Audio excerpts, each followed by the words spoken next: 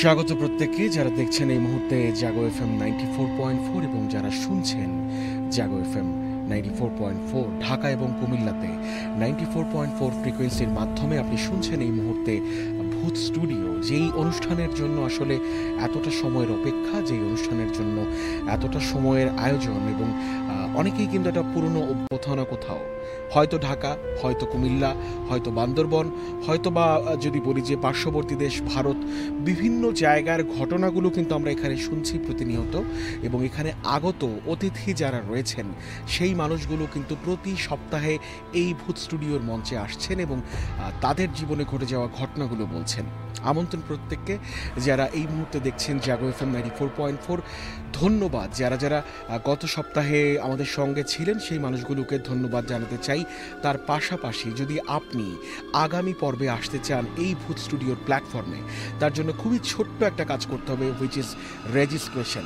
Mobile ফোনের SMS অপশনে যে টাইপ করবেন RBS, তারপর আপনার নাম, আপনার লোকেশন, আপনার প্রফেশন লিখে পাঠাবেন 26969 নাম্বার। এবং আমাদের প্রথম যিনি অতিথি তিনি অলরেডি কিন্তু স্টুডিওতে চলে এসেছেন এবং তার জীবনে ঘটে যাওয়া বেশ কিছু কিন্তু ফেসবুক, ইউটিউবের মাধ্যমে অলরেডি লাইভটা শুরু হয়ে গেছে। এবং যারা যারা এই মুহূর্তে হাতে স্মার্টফোনটা আছে, অবশ্যই তাদেরকে যেটা অনুরোধ করব সেটা হচ্ছে যে রেডিওটা এখন শুনবার পাশাপাশি কিন্তু দেখাও যায়।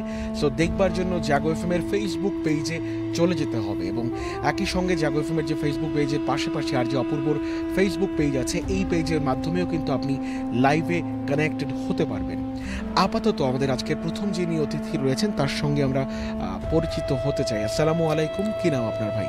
ওয়ালাইকুম আসসালাম, আমার নাম আবু মুসা। মুসা ভাই, মুসা ভাই কি করা হয় প্রফেশনালি? আমি সিনিয়র সাংবাদিক, আমি বাংলা এবং ইংরেজিতে একই সাথে লিখে থাকি।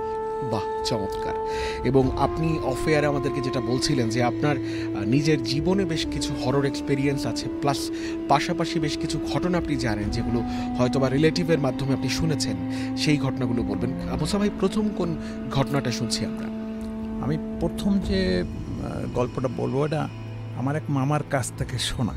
ওকে, সো মুসা ভাইয়ের কাছে আমরা যাব, বাট তার আগে আবারও যেটা মনে করিয়ে দিতে চাই, মুসা ভাই আজকে যেভাবে এখানে আসলেন একটা মাত্র way, which is called registration. R registration করার যে নিয়ম, সেই নিয়মটা আপনাকে জানিয়ে দেব। RBS, তারপর আপনার নাম, আপনার লোকেশন এবং আপনার প্রফেশন পাঠিয়ে দিবেন 26969 নাম্বারে। যদি আগামী পর্বে এই হট সিটে বসে আপনি আপনার এক্সপেরিয়েন্সগুলো শেয়ার করতে চান। চলছে ভূত স্টুডিও, ব্রট ইউ বাই প্রাণ পটাটা। এবং প্রাণ পটাটা নিয়ে বসতে হবে এই জন্য, চিপস নাকি বিস্কিট, বিস্কিট নাকি চিপস খেয়ে কিন্তু অপূর্বকে ডেফিনেটলি জানাবেন। মুসা ভাই, প্রথম ঘটনাটা শুনছি আমরা। এটা ঢাকার পলাশী এই এলাকায়, খুবই আনডেভেলপ ছিল সেই সময়। তো মানে আধা বিঘা জমি, এই জমির এক পশ্চিম প্রান্তে একটা বিল্ডিং আন্ডার কনস্ট্রাকশন, মানে ফ্রন্টে যে বারান্দা সেটাও ইনকমপ্লিট। এই জমিটা নিয়ে দুজন ব্যক্তির ভিতরে মামলা চলছে। তো এখানে আপনার ওই যে দুটো রুম, এটা ঢাকা বিশ্ববিদ্যালয়ের 4 জন ছাত্র মেস করে থাকছে এবং মাত্র কয়েকদিন আগে এখানে চলে আসছে। তো এই রুমের আপনার উত্তর দিকে একটা জানালা, তো এই জানালাটা খুলে ওরা দেখলো যে পিছনে খুব জঙ্গল, একটা নারকেল গাছ। তো নারকেল গাছে অনেক নারকেল ঝুন হয়ে আছে, এটা কেউ কখনো পারছে না। তো পশ্চিম পাশের যে রুমে এখানে থাকে হাসিব এবং মনির। তো ওরা সিদ্ধান্ত নিল যে এটা আমরা নারকেল পেড়ে খাবো আর কি। তো সিদ্ধান্ত নেওয়ার পরে ওরা সন্ধ্যার পরে এই নারকেল হাসিব গাছে উঠছে। গাছে ওঠার পরে যখন নারকেল পারলো একটা, তখনই ওই নারকেল গাছটা প্রচণ্ড একটা ঝাঁকুনি দিল। ঝাঁকুনি দেওয়ার পর মনে হচ্ছে যে ঝড় শুরু হয়ে গেছে। তো ভয় পেয়ে ও নিচে নেমে আসছে, নেমে রুমে চলে গেছে। তো ও এইটা শেয়ার করছে মনিরের সাথে। তোরা বুঝতে পারলো যে প্যারানর্মাল একটা কিছু। তো এরপরে ওরা রাত্রে ঘুমিয়ে গেছে, রাত্র হয়তো 2টা-2:30টার সময় ওদের কড়া নাড়তে শুরু করলো। হাসিবের ঘুম ভেঙে যায়। তো বলতেছে যে ওখানে কে? বলে যে আমি কে?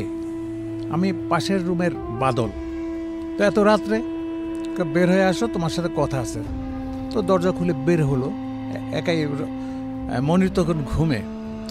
তো জিজ্ঞেস করতেছে তুমি এখান থেকে নারকেল পারছো কেন? বল তাতে কি হয়েছে? বলে ও নারকেল গাছ আমাদের, ওখানে আর নারকেল পারবা না। তো বলছে যে এই কথার জন্য আমাকে ডাকছো, ইয়ার গিরার জায়গা পাও না, এরকম একটা কথা বলল। আমি বলছি তুমি ওই নারকেল গাছের কাছে যাবে না, যদি যাও তাহলে একদম মাটিতে গাইরে ফেলবো। ও আরও এক্সাইটেড হয়ে বলে তোমার এত ক্ষমতা, আমি কি ভেসে আসছি এখানে? এক কথা দুই কথায় বলে তুমি দেখতে চাও? ওই বাদল নামের ওইটা বললো দেখতে চাও? তো ও ঘুরে দাঁড়াইছে, তখন আফসা আফসা অন্ধকারের ভিতরে ও করতে পারে না। অন্ধকারে ও যখন ফিরে তাকাইছে তখন দেখেছে ওর মুখমণ্ডল মানে কোনো মাংস নেই, দাঁতগুলো বের করা, চোখের ভিতর কোনো আইবল নাই, এই ওখানে আগুন জ্বলতেছে এরকম। ওইটা দেখে ও চিৎকার দিয়ে ঘরের মানে রুমের ভিতর চলে গেছে। চলে গিয়ে এর সাথে আপনার এর মধ্যে মনিরকে তুলে শেয়ার করলো, দরজাটা বন্ধ করে। শেয়ার করার পরে ওরা আবার নামাজ টামাজ পড়তো, ওরা ওই দোয়া কালাম পড়ে ঘুমাইছে, আর কোনো সমস্যা হয় নাই। এরপর দিন ওরা আপনার ওই পরের রাত্রে নারকেলটাকে ভাঙছে, ভেঙে তারপরে আপনার ওই যে নারকেল ওই চাকু দিয়ে করছে, ফালা করে একটা তুলে প্লেটে রাখছে, যে ও পাশের রুমে যে থাকে হিমেল বাদল ওদেরটাকে একত্রে খাবে। তো এই পর্যায়ে গিয়া পিছনের জানালাটা বন্ধ ছিল, কিন্তু ওটা খুলে গেল। তো একটা লম্বা হাত আস্তে আস্তে আগায় আসছে। আগায় আসার পরে ও বলছে যে নারকেল দে। তো খুব ভয় পাইছে, ভয় পেয়ে ও বের হয়ে গেছে। তো মনির রুমে ছিল না, ও গেছে বাথরুমে। তারপরে ওরা ডাকি নিয়ে ওদের এনে দেখে যে নারকেল নেই, নারকেল চলে গেছে, মানে ওরা নিয়ে গেছে আর কি। এরপরে পরের দিন করছে ওই ইউনিভার্সিটিতে, ঢাকা ইউনিভার্সিটির ছাত্ররা এসে দেখে যে পুরা রুম লন্ডভন্ড করে ফেলেছে, বইপত্র সব কিছু ওলট পালট করে ফেলেছে। তো ওইটা ঠিকঠাক করে বিকালবেলা ওরা বের হয়ে গেছে, মানে বাইরে আর কি, চাটা খাবে এরকম একটা এসে। তো বাইরে যাওয়ার পথে সামনের দিকে দেখে যে একটা সাপ শুয়ে আছে। তো সাপটা দেখে ওরা আবার রাত্রে ওই খালি পায়ে ওই দুব্বা গাছ এরপরে হাঁটাহাঁটি করতো। তো সাপটাকে দেখেছে যে সাপ এখানে থাকে, আর রাত্রে যদি ওর গায়ের উপরে পা পড়ে তাহলে তো ও কামড় দেবে। তো এইটা চিন্তা করে এই আশঙ্কায় ওই হাসিব আপনার নিয়ে আসছে, একটা লাঠি নিয়ে ওই সাপটাকে মেরে ফেলছে, মেরে জঙ্গলে ফেলে দিয়েছে। রাত্রে অনেক রাত্রে ওই একজন পুলিশ অফিসার, এর সাথে দুজন সিপাহী এবং সাদা পোশাকধারী এক লোক ওর রুমে ঢুকছে। ঢোকার পরে আপনার ওই সাদা পোশাক পরা যে সে বলছে যে এ আমার ছেলেকে হত্যা করছে। তো হত্যা করছে দেখাই দেওয়ার পরে ওরা করছে আর কি, অ্যারেস্ট করছে। অ্যারেস্ট করে ওকে ওইখান থেকে, ও তো চিৎকার দিয়েছে, মনিরে ডাকছে, তো সে সাউন্ড ওর কানে যায়নি। চিৎকার দেওয়ার পরে ওকে নিয়ে চলে গেছে। তো মনির সাথে কথা ছিল যে কালকের সে বাড়িতে যাবে, ওর বাড়ি হলো ময়মনসিংহ। তো বাড়িতে যাবে এই কারণে যে পরীক্ষা ঘনায় আসছে, টাকা পয়সা নিয়ে আসবে। কিন্তু ও ঘুম থেকে উঠে দেখেছে দরজাটা খোলা। তো মনে করছে ও তো বলে যাওয়া উচিত ছিল, তো বলে যায়নি, এটা নিয়ে আর কোনো নেই। পরে একদিন 2 দিন করে 2 দিনের যাওয়ার কথা, 2 দিন, তো 10 দিন হয়ে গেছে, এর মধ্যে আসছে না। ওদিকে পরীক্ষা ঘনাচ্ছে। তো ওই কাছাকাছি হাসিবদের গ্রামেরই ওর বাড়ির পাশে একটা দোকানদার, চায়ের দোকানদার, তো ওইখানে গিয়ে চা পান করতো ওরা বিকালে। তাকে গিয়ে বলছে এই ঘটনার খুলে বলছে যে এরকম ও 2 দিনের কথা বলে চলে গেছে, ওর আর খবর নেই, সামনে পরীক্ষা, আপনি একটু খোঁজ দেন তো বাড়িতে। জি। তো বাড়িতে খোঁজ নিয়ে দেখে যে হাসিব বাড়িতে যায়নি, তো ওর ভাই চলে আসছে। তো অনেক জায়গায় খোঁজার পর একটা মিসিং ডায়েরি করছে স্থানীয় থানায়। ওই মনিরের আবার পরিচিত ছিল একজন, জিন হাজির করতে পারে, তাকে নিয়ে আসছে। নিয়ে আসার পরে সে বলতেছে যে ওই যে সাদা পোশাকের যে ছিল তার ছেলেকে হত্যা করছে, মানে সে হলো জিন, ওই সাপটাও ছিল জিন, হত্যা করছে। এই হত্যার অভিযোগে পুলিশে ধরে নিয়ে ওদের রাজ্যে নিয়ে থানায় মামলা করছে এবং এইটা বিচার হবে ওর। তো জিনকে বলছিল যে ওকে ফিরিয়ে আনা যায় কিনা, কয় না ফিরিয়ে আনা যাবে না, তো মামলা হয়েছে, বিচারে যা রায় হয় তারপরে এটা দেখা যাবে। তো পুরো আপনার মানে কোর্ট, অনেক জিন আর কি, মানুষ আকৃতির জিন। তো সরকারি পক্ষের যে উকিল সে বলতেছে যে এরকম অমুকের ছেলে অমুকে হত্যা করছে, এই হত্যার অভিযোগে তাকে সর্বোচ্চ মৃত্যুদণ্ড দেওয়ার প্রার্থনা জানাচ্ছে। আচ্ছা, এই বিষয়গুলো ঘটছে জিনদের আদালতে, রাইট? জিনদের আদালতে। তারপর কি হলো? এরপরে ওই বিচার শুরু হওয়ার পরে আপনার জজ সাহেব আসছে, এসে ও তো বলল যে মানে মৃত্যুদণ্ড। তো ওখানে তো হাসিবের কেউ নেই, হাসিব হলো মানুষ, হাসিবের কেউ নেই। কিন্তু ঢাকা বিশ্ববিদ্যালয়ের কিন্তু অনেক ছাত্র, এই জিন ছাত্র, তারপর মেডিকেলে, তারপরে আপনার এই মাদ্রাসায় পড়াশোনা করে, মানে মানুষ আকৃতি ধারণ করে। ওর পক্ষ নিয়েছে এই যে বিশ্ববিদ্যালয়ের ছাত্র, এরা উকিল ঠিক করছে। উকিল এখন বলতেছে যে হাসিব হলো মানুষ, ওরা সাপকে ভয় পায়, তোর তো এইখানে লোকালয়ে আসার কোনো প্রয়োজন ছিল না, তোরা মনে করছে যে এখানে রাত্রে হাঁটাহাঁটি করে, মানে পায়চারি করে, তো ওর গায়ের উপরে পা পড়লে তো কামড় দেবে।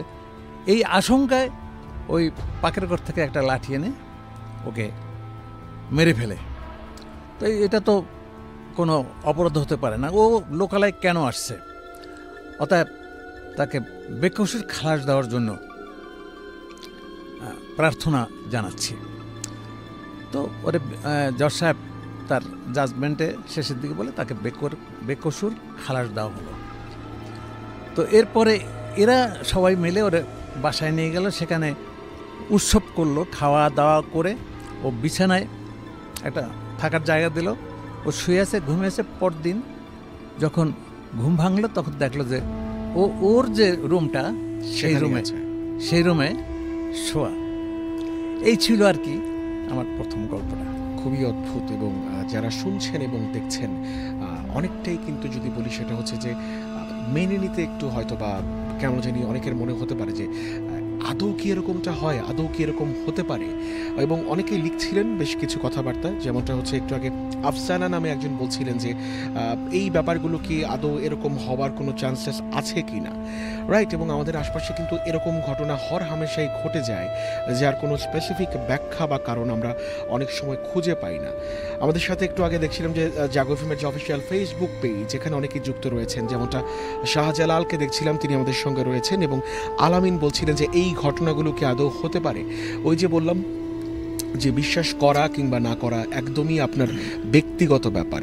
সো ঘটনাগুলো যদি ভালো লাগে অবশ্যই আপনি আগামী পর্বে আসবেন, এবং আমরা চাই যে নেক্সট এপিসোডে আপনি আসুন এবং আপনার জীবনে ঘটে যাওয়া সেই হরর এক্সপিরিয়েন্সগুলো আমাদের সঙ্গে শেয়ার করুন। চলছে ভূত স্টুডিও, ব্রট ইউ বাই প্রাণ পটাটা। আপাতত এই মুহূর্তে অপূর্ব যেটা করবে যে মুসা ভাইয়ের আরও একটা ঘটনা, সেকেন্ড যে স্টোরিটা, সেটা আমরা শুনবো। ততক্ষণে আপনি যেটা করবেন যে কেমন লাগলো প্রথম ঘটনাটা ডেফিনেটলি আমাদেরকে জানাবেন। জানানোর যে প্রসেস, ফেসবুক লাইভে যারা দেখছেন facebook.com/jagofm কিংবা facebook.com/apurbo.fm এই পেজে আপনি চাইলে আমাকে যে কোনো প্রশ্ন বা মতামত বা জিজ্ঞাসা জানাতে পারেন এবং একই সঙ্গে কেমন লাগলো প্রথম স্টোরিটা মুসা ভাই সেটা আমাদেরকে জানাবেন। মুসা ভাই, আপনার সেকেন্ড যে স্টোরিটা সেই স্টোরিটা আমরা এখন শুনব। সেটা হচ্ছে আমার ঘটনা। জি, আমি তখন ঢাকাতে চাকরি করি। কত সালের প্রায় চাকরি? তখন 74 এরকম আর কি। ওকে। তো আমি ওই শুকনোকালে আর কি বাড়িতে যেতাম, বর্ষাকালে আমি বাড়িতে যেতাম না কখনো। তো আমি বাড়িতে ছুটিতে গেলাম। তা আমার বাড়ির উত্তর পাশে হলো মামা বাড়ি, বেশ বড় বাড়ি। তো মামাতো ভাই, আপন মামাতো ভাই এবং চাহাতো মামাতো ভাই মিলে ওই বাড়িতে 10-12টা ছেলে সব স্কুলে পড়ে। তো আমাদের বাড়ি থেকে উত্তর দিকে 2 কিলোমিটার দূরে ওই খোলা মাঠে যাত্রা গানের আয়োজন করছে। তো সেখানে ওই যে আমার মামাতো ভাইরা, আমি ওদের সবার সিনিয়র, তো আমাকে ধরছে যে ওই এসে চলেন যাত্রা গান, ওইটা রূপবান, এটা দেখার জন্য চলেন। তা আমি আবার রাত্র জাগরণ করতে আমি পছন্দ করি না। ওরা এমনভাবে ধরছে যে ওরা যেহেতু মামাতো ভাই, আমার প্রতি একটা দাবি আছে যে আপনি যদি না জানতে আপনাকে তুলে নিয়ে যাও ওইখানে। তো শেষ পর্যন্ত বাধ্য হয়ে ওখানে আমি গেলাম। 9টায় শুরু হয়েছে যাত্রা। যাত্রা শুরু হওয়ার পরে আপনার এই 12টা বেজে গেছে। বেজে যাওয়ার পরে আমার প্রচণ্ড ঘুম পাইছে, আমার ভালো লাগতেছে না। তো ওর ভিতরে চাচাতো মামাতো ভাই একজন পেয়ে গেলাম। ওরা তো অনেক লোকের ভিতরে, ওদের আর খুঁজে পাওয়া যায় না। ওরে বললাম যে আমার পৌঁছাই দাও বা বাড়িতে চলো। তো আর বিনোদনের তো গ্রামে কিছু নেই। আর ওরা আমাকে নিয়ে যাওয়ার অর্থ হয়েছে যে ওদের কাছে তো পয়সা থাকে না, ওই রকম টাকা পয়সা থাকে না। ওর আশেপাশে ওই 4 দোকান গেলে ওরা আমার কাছ থেকে চা বিস্কুট এগুলো খেতে পারবে, এরকম আর কি। তো আমি আর এরপরে কাউকে পেলাম না। তারপরে আমার ওই যে ইটা আপনার যে স্পটটা, এখান থেকে আর 1.5 কিলোমিটার উত্তরে হাট ছিল। ওই হাটবার দিন ছিল ওই দিন। তো দেখি কি রাস্তা থেকে কিছু লোক যাতায়াত করতেছে। আমি মনে করলাম যে হাটের লোকজন আর কি। তো এরা দক্ষিণ দিকে যাচ্ছে, আমার বাড়ির পাশ দিয়ে যেতে হবে, রাস্তাটা এরকম গেছে। তো আমি রাস্তায় উঠে দেখলাম যে একজন পেয়ে গেলাম মানে পরিচিত, আমাদের বাড়ি থেকে 1.5 কিলোমিটার দূরে। তাকে মামা বলে ডাকি, মালিক মামা।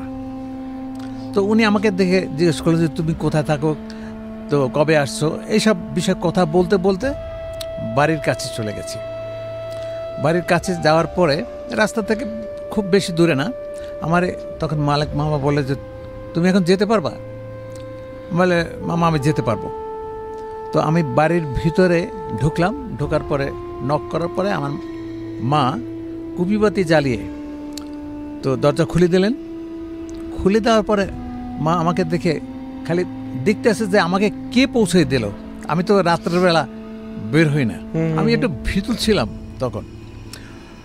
তো এরপরে উঠলাম। ওঠার পরে মা জিজ্ঞেস করছে যে তোর সাথে আর কে ছিল? আমি বললাম যে ওইটা এইভাবে বলে যে দক্ষিণ কান্দার ওই মালিক মামায়। কোন মালিক মামা? তো একজনের নাম বললাম এবং তার মেয়ের সাথে প্রাইমারিতে একত্রে পড়েছি, রোকেয়া নাম। তো বলছে, মা তখন চুপ করে যায়। চুপ করে যাওয়ার পরে এক সময় বলে সে তো আর 3 বছর আগে মারা গেছে। তখন আমার শরীরটা একটু মানে হয়ে উঠছে আর কি, মানে যেটা ভীতিজনক এরকম একটা ভাব। কিন্তু আমার আব্বা ছিলেন পীর এবং কামেল।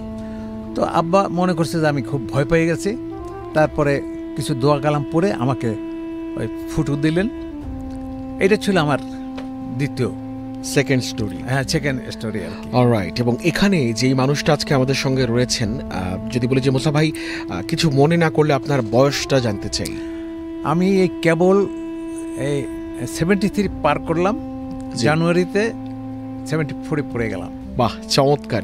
74 মানে 74 বছরের একজন মানুষ। আসলে দিন শেষে রেডিও শুনতে মানে আমরা যেটা বিশ্বাস করি বয়সটা খুব একটা ম্যাটার না, ম্যাটারটা হচ্ছে যে এই যে এখানে গল্প যারা বলতে আসেন মনের সৎসাহস এবং বন্ধুত্বের যে সম্পর্ক, এই বন্ধুত্বের সম্পর্কটাকে আসলে মূল্যায়ন করতে হয় এবং বন্ধুত্বের সম্পর্কটাকে যত্ন নিতে হয়।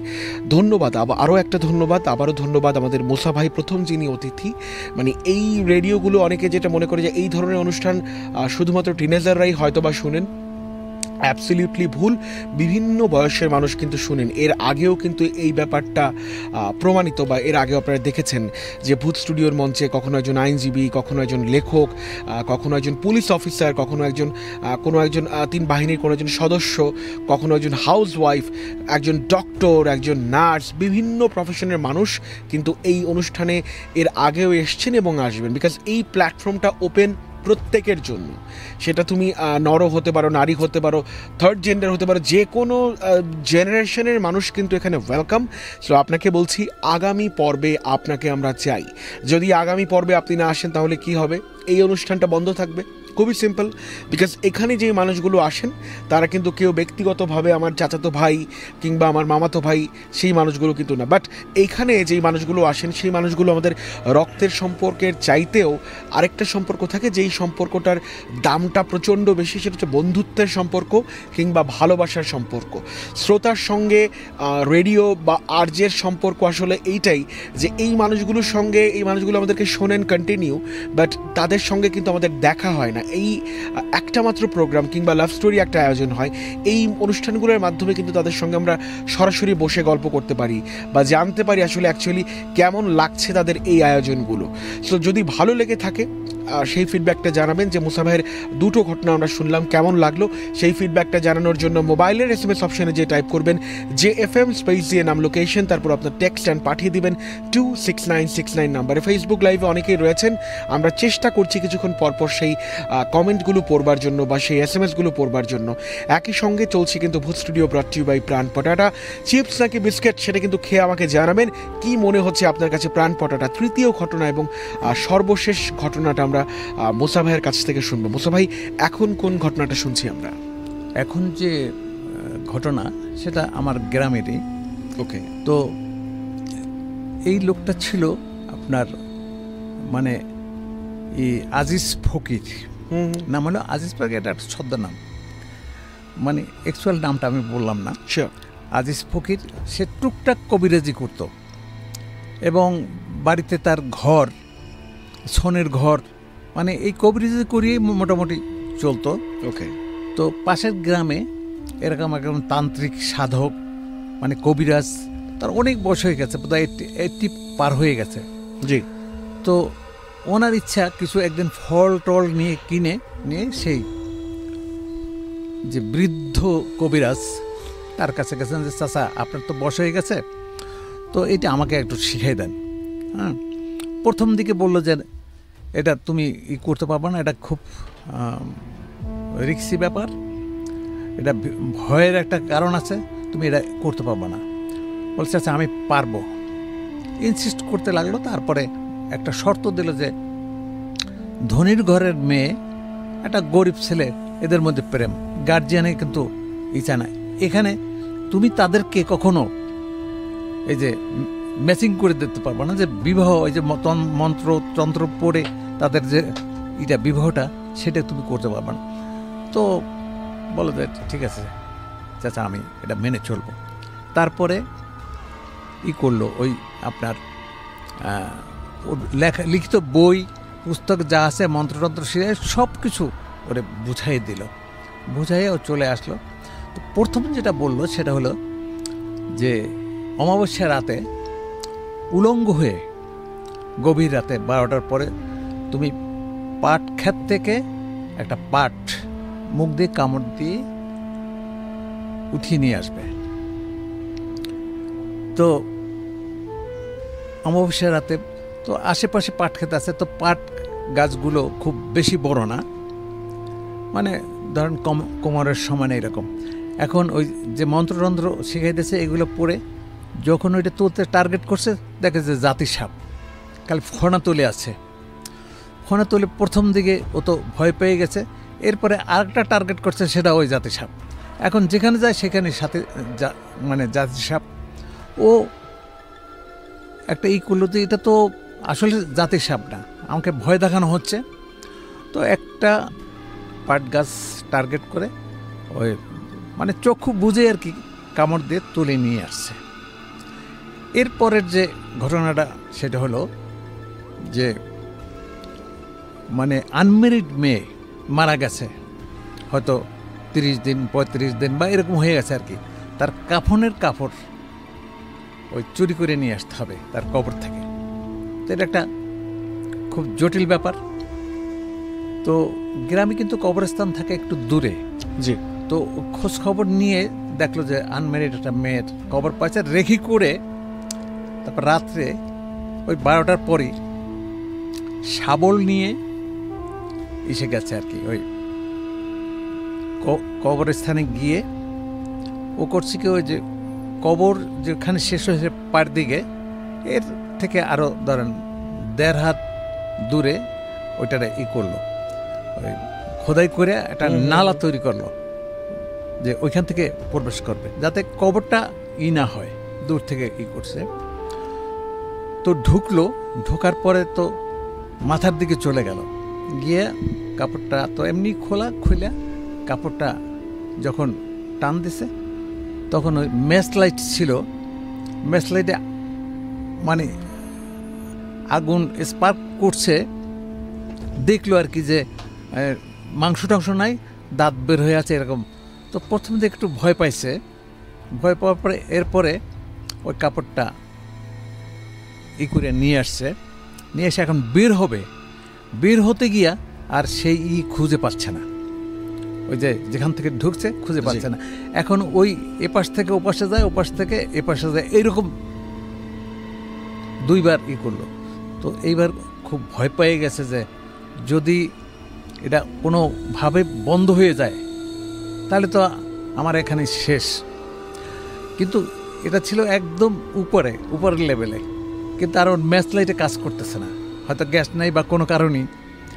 তো পাওয়া গেল, পেয়ে আপনার ওই এরপর বের হয়ে আসলো, বের হয়ে এসে ওই যে জায়গাটা গর্ত করছে ওই জায়গাটা ওই মাটি দিয়ে আপনার ঢেকে দিল, যাতে বুঝতে না পারে যেখান থেকে এটা চুরি হয়ে গেছে। এইটা ছিল আমার সর্বশেষ। তবে এই প্রসঙ্গে আমি একটা জিনিস মেসেজ আমি দিয়েছি যে আমি কিন্তু আরো জীবনের সাথে অনেক ঘটনা আছে, আমি এটা নিয়ে রিসার্চ করেছি অনেক। আপনি শুনছেন কিনা, অনেকে জিন বিশ্বাস করে না, কিন্তু মানুষের ভিতরে এক শ্রেণীর মানুষ ভালো আর এক শ্রেণীর খারাপ। তো যেটা খারাপ জিন সেটা হলো ভূত, আর ভালো যেটা সেটা মানুষের ক্ষতি করে না, বরং উপকার করে। তো এখানে জিন এবং মানুষের মধ্যে বিয়ে হইতে পারে, বিয়ে হয়ে থাকে, এটা হয়তো অনেকে জানে কিনা আমি জানি না। এবং এদের মধ্যে দৈহিক সম্পর্ক হয়ে থাকে জিনের সাথে, এবং সেখানে যে গর্ভজাত সন্তান, প্র্যাকটিক্যালি পরি যেটাকে জিনের স্ত্রী আর মানুষের পুরুষ, এর সাথে সাধারণত বিয়ে হয়ে থাকে। তো সেখানে যে গর্ভজাত সন্তানটা সেটা হয়ে থাকে মানুষ আকৃতির, কিন্তু এটা আর কেউ দেখতে পারে না, ওই বাবাই শুধু দেখতে পারে। আর ওই জিনরা এই মানুষ যে মহিলা তাদের ধর্ষণ করে থাকে, জোরপূর্বক করে থাকে। তো সেখানে যে গর্ভজাত সন্তানটা সেটা হয় ভিন্ন প্রাণীর, বিশেষ করে সাপ আকৃতির হয়ে থাকে। তো এই সাপ আকৃতির যেটা, এটা ছোটোবেলায় আমি শুনে আসছি, কিন্তু হঠাৎ একদিন ইউটিউবে দেখলাম, জার্মানির ইউটিউবে এক মহিলার অপারেশন করে 2টা সাপ বের করছে। বিজ্ঞান কিন্তু এটার কোনো দিতে পারে না, ব্যাখ্যা দিতে পারে না। এর ব্যাখ্যাটা আসবে এখান থেকে, যেহেতু আমার রিসার্চ করা, সেই কারণে আমি এটাকে বিশ্বাস করি, এটা ঠিক আছে। জি, ধন্যবাদ, থ্যাংক ইউ সো মাচ মুসা ভাই, এবং অনেক অনেক শুভকামনা রইল আপনার জন্য, এবং খুব ভালো থাকবেন, আবারও কোনো না কোনো একদিন দেখা হয়ে যাবে আপনার সঙ্গে। আপনাকে ধন্যবাদ, এবং যারা শ্রোতা শুনছেন তাদেরকেও ধন্যবাদ। এক্স্যাক্টলি, এবং আমরা মুসা ভাইকে বিদায় দেব, বাট তার আগে যেটা বলছি সেটা হচ্ছে ছোট্ট একটা বিরতি নেওয়ার সময় হয়ে গেল, এবং বিরতির পরে দ্বিতীয় যিনি অতিথি তাকে নিয়ে আমরা ফিরছি, এবং একই সঙ্গে বলছি চলছে ভূত স্টুডিও ব্রট টু বাই প্রাণ পটাটা। কেমন লাগছে সেই ফিডব্যাকটা জানানোর জন্য facebook.com/jago.fm এবং ফেসবুক লাইভের দেখতে পাচ্ছি একটু পরপর কিন্তু আপনাকে স্ক্রল বারে আপনার সামনে একটা পপ আপ আসছে যে যদি আগামী পর্বে আসতে চান তাহলে রেজিস্ট্রেশন করুন। রেজিস্ট্রেশনের আসলেই কোনো বিকল্প নেই, এবং রেজিস্ট্রেশন করবার জন্য RBS, তারপর আপনার নাম, আপনার লোকেশন, আপনার প্রফেশন, এবং পাঠিয়ে দিবেন 26969 নাম্বারে। ছোট্ট একটা বিরতির ওপারে ফিরছে অপূর্ব আবারও আপনাকে সঙ্গে নিয়ে চলছে ভূত স্টুডিও ব্রট টু বাই প্রাণ পটাটা।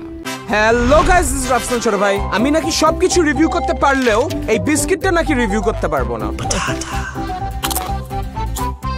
স্পাইসি এন্ড ক্রিসপি, তাহলে তো এটা চিপস ব্রো, টেক্সচারটা একটু ডিফারেন্ট। এটা তাহলে বিস্কিট? নো ব্রো, এটা চিপস, এটা বিস্কিট, এটা চিপস, এটা বিস্কিট, এটা চিপস ব্রো। বাছাই করা আলুর সাথে স্পাইসি সিজনিং এর টুইস্ট এলো প্রাণ পটাটা। গাইস থামো, এটা চিপস নাকি বিস্কিট কে বুঝে নাও। Hello guys, this is Rafsan ছোট ভাই। আমি নাকি সবকিছু রিভিউ করতে পারলেও এই বিস্কিটটা নাকি রিভিউ করতে পারবো না। স্পাইসি এন্ড ক্রিসপি, তাহলে তো এটা চিপস ব্রো, টেক্সচারটা একটু ডিফারেন্ট। এটা তাহলে বিস্কিট? নো ব্রো, এটা চিপস, এটা বিস্কিট, এটা চিপস, এটা বিস্কিট, এটা চিপস ব্রো। বাছাই করা আলুর সাথে স্পাইসি সিজনিং এর টুইস্ট এলো প্রাণ পটাটা। গাইস থামো, এটা চিপস নাকি বিস্কিট কে বুঝে নাও।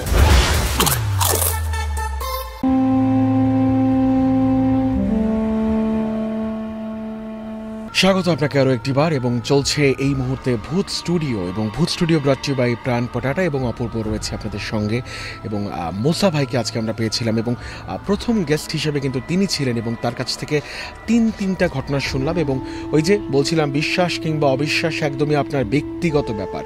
অনেকেই কমেন্ট করছিলেন, এক এক করে আমরা কিছু কমেন্ট নিব, এবং একই সঙ্গে আমরা দ্বিতীয় যিনি অতিথি তার সাথে পরিচিত হব। বাট তার আগে আবারও বলছি, পরের পর্বে আমরা আপনাকে চাই, তার জন্য ঝটপট করে রেজিস্ট্রেশন করবেন, কারণ রেজিস্ট্রেশনের কোনো বিকল্প নেই। যদি আপনি আগামী পর্বে আসতে চান তাহলে ঝটপট করে RBS, তারপর আপনার নাম, আপনার লোকেশন এবং আপনার প্রফেশন লিখে পাঠিয়ে দিবেন 26969 নাম্বার। এবার দেখতে চাই যে facebook.com/jago.fm এখানে কে বা কারা রয়েছেন। যেমনটা তনুশ্রী বলছিলেন, তিনি আছেন আমাদের সাথে, যেমনটা হচ্ছে অনন্যা আছেন আমাদের সাথে, মিরপুর থেকে আছেন আমাদের সাথে এই মুহূর্তে তনু, ধানমন্ডি থেকে রয়েছেন আমাদের সাথে কণা, এদিকে শারিয়ার আছেন আমাদের সাথে, দেখতে পাচ্ছি শরীফুল তিনি বলছেন এই মুহূর্তে আমাদের সাথে রয়েছেন, লিটন আছেন আমাদের সাথে, এরকম আরও বেশ কিছু বন্ধুকে আমরা দেখতে পাচ্ছি। Thank you so much. এবং পরের পর্বে কিন্তু ঠিক একইভাবে আপনিও আমাদের সঙ্গে এই হট সিটে বসে আপনার সেই হরর এক্সপেরিয়েন্সগুলো শেয়ার করতে পারেন। তার জন্য খুব ছোট্ট একটা কাজ করতে হবে, সেটা হচ্ছে রেজিস্ট্রেশন। আর রেজিস্ট্রেশনের জন্য মোবাইলের SMS অপশনে যে টাইপ করবেন RBS, তারপর আপনার নাম, আপনার লোকেশন এবং আপনার প্রফেশন লিখে পাঠিয়ে দিবেন 26969 নাম্বার। এবং রাত যত বাড়বে ভূত স্টুডিওর ফান কিন্তু তত বেশি বাড়বে। সো ঝটপট করে যেটা করবেন, প্রাণ পটাটার প্যাকেটটা খুলে খেতে খেতে আমাকে শুনতে থাকুন, এবং চিপস নাকি বিস্কিট সেটা জানাতে ভুলবেন না। নাম্বারটা 26969। সেকেন্ড যিনি অতিথি তার সাথে আমরা পরিচিত হব। আসসালামু আলাইকুম ভাই, কি নাম আপনার? ওয়ালাইকুম সালাম, জি আমার নাম মোহাম্মদ সোহাগ। সোহাগ ভাই, কি করা হয়? আমি জব করি একটা প্রাইভেট কোম্পানি। বাহ, চমৎকার। সোহাগ ভাই, এই যে রাত বিরাতে ভূত স্টুডিওর অনুষ্ঠানে আসলেন, এবং অফেয়ারেও যেটা বলছিলেন যে বেশ কিছু ঘটনা রয়েছে, আপনার নিজের সাথে কয়টা ঘটনা ঘটা আজকে শুনবো আমরা? জি ভাই, আমার নিজের সাথে ঘটনা তো আছে প্রায় 5-7টা। ওকে, এই 5-7টা ঘটনা থেকে আমরা বেস্ট 3টা ঘটনা আমরা আজকে শুনবো। সোহাগ যিনি এসছেন, কোথা থেকে এসছেন সোহাগ ভাই? আমি ঢাকা যাত্রাবাড়ি থেকে। যাত্রাবাড়ি থেকে এসছেন। ওকে, সো কেউ যাত্রাবাড়ি থেকে এখানে চলে আসে, একটু আগে যিনি এসেছিলেন তিনি শেওড়াপাড়া থেকে এসছেন, আবার অনেকে চট্টগ্রাম থেকেও এখানে এসে গল্প বলে গেছেন। বাট কিছু মানুষ থাকে আমাদের অফিসের পাশাপাশি যে সকল এরিয়া, যদি মালিবাগ বলি, রামপুরা বলি, বাড্ডা বলি, অনুষ্ঠানের দিন কিন্তু সেই মানুষটা কি করে, এই যে হাতে থাকা স্মার্টফোন বা বাটন ফোন, এই ফোনটা বন্ধ করে ফেলে। তখন যেটা হয়, আমরা একটা বিব্রতকর অবস্থায় পড়ে যাই। দ্বিতীয়ত, সেই মানুষটার সঙ্গে কিন্তু একটা দূরত্ব তৈরি হয়ে যায়। সো আমরা কখনোই চাই না যে আমাদের বন্ধুদের সঙ্গে এই রকম দূরত্ব তৈরি হোক। সোহাগ ভাই, প্রথম কোন ঘটনা শুনছি আমরা? আমি প্রথম বলতে চাচ্ছি যে আমার লাইফে ফার্স্ট যেটা ঘটে গেছে যখন আমার 3-4 বছর, সেটা দিয়ে শুরু করতে চাচ্ছিলাম। চলুন শুরু করি। জি আলহামদুলিল্লাহ, জি আসসালামু আলাইকুম। যে আমার লাইফে ফার্স্ট প্রথম যখন আমরা বয়স 3 বা 4 হবে যত সম্ভব, তখন আমি শুয়ে আছি রাত্রে কয়টা, আমি রাত 2:30-3টা, ঠিক টাইম বলতে পারতেছি না। শুয়ে রয়েছি, শুয়ে থাকার সাথে সাথে মানে হঠাৎ মানে পাশের আমাদের রুমে ছিল হিন্দুরা বসবাস করতো আবার, মানে আমার জানলার পিছর সাইড দিয়ে টয়লেটের রাস্তাটা। হ্যাঁ, তখন হলো মানে হিন্দুরা পাশের ফ্ল্যাটে থাকে রুমে। তখন আমার 3-4 বছর, আমি যত সম্ভব এত ছোট মার সাথেই ঘুমানো হয়, মার সাথে আমি ঘুমিয়ে রয়েছি। হঠাৎ মধ্যরাত্রে কয়টা বাজে আমি জানি না, মানে গরমের দিন ছিল, মানে জানলাটা খোলা ছিল, জানলার সামনে মাথা দিয়ে আমি ঘুমাই রয়েছি যখন, তখন মানে হঠাৎ আমার মানে চোখটা খুলে গেছে রাত্রে। খুলে যাওয়ার সাথে সাথে দেখে কি আমি যে মানে একটা 19-20 বছরের প্রায় সেমের এমন হবে একটা মেয়ে, হ্যাঁ, সাদা শাড়ি পরা, মানে একবারে মানে আমার জানলার দিকে দিয়ে আমার দিকে একবারে আমার চেহারার দিক, চোখের দিক চেয়ে রয়েছে। যখন আমি চোখটা খুলছি, জানলার বরাবর আমার যেহেতু চোখ মাথা, জানলার দিকে আমার চোখটা খোলার সাথে সাথে আমি দেখতেছি ওই মেয়ের চেহারাটা। এখন ওই মেয়েও আমার দিক চেয়ে রয়েছে, আমিও তাকায় রয়েছি। তখন প্রায় এরকমভাবে 1-1.5 মিনিট চলে গেছে তাকায় থাকতে থাকতে, মানে আমি এতটা ডরায় গেছি, এত ঘাবড়ে গেছি আমার মার সাথে। তারপর আমি তাকে একটু ডাক দিতে পারছি না, একটু হাতে ইশারাও দিতে পারছি না, মানে এতটা ভয় পাইতেছি আমি। হ্যাঁ, মানে তখন আমার একটু আমি উপরের থেকে তার চেহারার দিক তাকাইতে একটু নিচের দিক চোখটা নিতে পারছি মনিটা। তখন দেখি কি সে মানে নিচের মানে পাকার থেকে 3-4 ফুট উপরে, হ্যাঁ, সে শূন্যে ভাসতেছে। আর হইল আপনার মানে সাদা শাড়ি, একদম সাদা শাড়িটা বাতাসে উঠতেছে, মানে আমার দিকে এক নজর চাইছে। তখন আমি মানে ঘুমায় গেছি না অজ্ঞান হয়ে গেছি আমি শিওর বলতে পারি না, কিন্তু সকালে যখন আমার মানে জ্ঞানটা আসলো যে আমি রাত্রে এরকম হয়েছে আমার সাথে, আমি ঘুম ভাঙার সাথে সাথে তখন জ্ঞান আসার সাথে সাথে আমি চিৎকার কান্নাকাটি, বাসায় আমার আম্মু সবাই বলতেছে যে কী হয়েছে কী হয়েছে। আমি ঘটনা তাদেরকে বললাম, বলার পরে ওই পাশের রুমে যেই হিন্দু আন্টিরা ছিল তারাও এসে বলল যে এগুলা কিছু না বাবা, কিছু না, হ্যাঁ এমনি মনে তুমি ভয় পাইছো, আচ্ছা তুমি তাকে নিয়ে একটু ঝাড়াও, কোনো জায়গায় নিয়ে ঝাড়াও তাকে। মা নিয়ে যে ঝাড়ফুঁক করাইছে, অনেক মাজারে নিয়ে গেছে, মসজিদে নিয়ে গেছে। তারপর ওই সময় মনে করেন তাবিজ দেওয়া হয়েছিল আমাকে, কিন্তু এই 5-7 বছর আমার এইভাবেই কাটছে যে মানে একটা তাবিজ, মানে তাবিজ আমি 10-12 বার ইউজ করছি, কিন্তু একটা তাবিজ আমার হাতে থাকতো না। হ্যাঁ, তাবিজ যে কোনো কারণে, গোসল করার কারণে হয়তো বা খেলাধুলার কারণে, মানে কীভাবে হাতের থেকে তাবিজ চলে গেছে, পড়ে গেছে আমি বলতে পারি না। গলায় দিলে গলার থেকেও মানে কীভাবে পড়ে গেছে বলতে পারি না, কোমরে দিলে কোমর থেকেও, মানে এভাবে প্রায় আমার চলে গেল অনেক বছরই। এই ছিল মানে এরপরে মনে করেন আমি যখন 5-7 বছর আরও চলে গেল, তখন আমরা এই যাত্রাবাড়ি এদিকে আশা করি। তখন আমার এই ঘটনাটা ঘটছিল মতিঝিলে, তখন আমরা মতিঝিল, দেশের বাড়ি হলো আমার মুন্সিগঞ্জ। যাত্রাবাড়ি আসার পরে যাত্রাবাড়ি আমরা যে বাসাতে থাকি, ওই বাসার মানে 3 তলায় থাকে বাড়িওয়ালার ছেলে, আর 5 তলায় থাকে মানে আমার আরেকটা ফ্রেন্ড মমিন, ও মানে এখন বাইরে চলে গেছে আমেরিকায়। তো ওই মমিন, আমি আর জনি 3 জন ছাদে প্রায় আমরা গরমের দিনে রাত 1টা নেই 2টা নেই মানে আড্ডা উড্ডা দেই, গল্প টল্প করি এক বাসায়, যেহেতু সমবয়সী। হ্যাঁ, তখন বাস আমরা থাকি 5 তলায় মমিনের পাশে ফ্ল্যাটে। তখন বাস এটা মানে 5-7 বছর পরে আমার ওই ঘটনার পরে, তখন মানে রাত্রে আমি কটা 11:30-12টার দিকে এরকম মানে রাত্রে 3 জন ছাদে উঠছি, উঠে মানে যে যার মতো ফ্রেন্ডদের সাথে কথা বলতেছি, আমরা আড্ডা দিতেছি, বাস এক একজন এক সাইডে যে মোবাইলে কথা বলতেছি। তখন কথা বলতে বলতে হঠাৎ মানে জনি বলতেছে যে আমি একটু নিচে যাই, মমিন বলতেছে নিচে যাই। তখন আমি খেয়াল করিনি নিচে যাইতেছে, আসতেছে, আচ্ছা ভালো কথা। হঠাৎ মানে আরেক মোবাইলে আমি গান বাজাচ্ছি, মানে স্যামসাং চ্যাম মোবাইলটা ছিল হাতে আমার, ওই মোবাইলে ফ্ল্যাশ লাইট কিন্তু ভাই অনেক।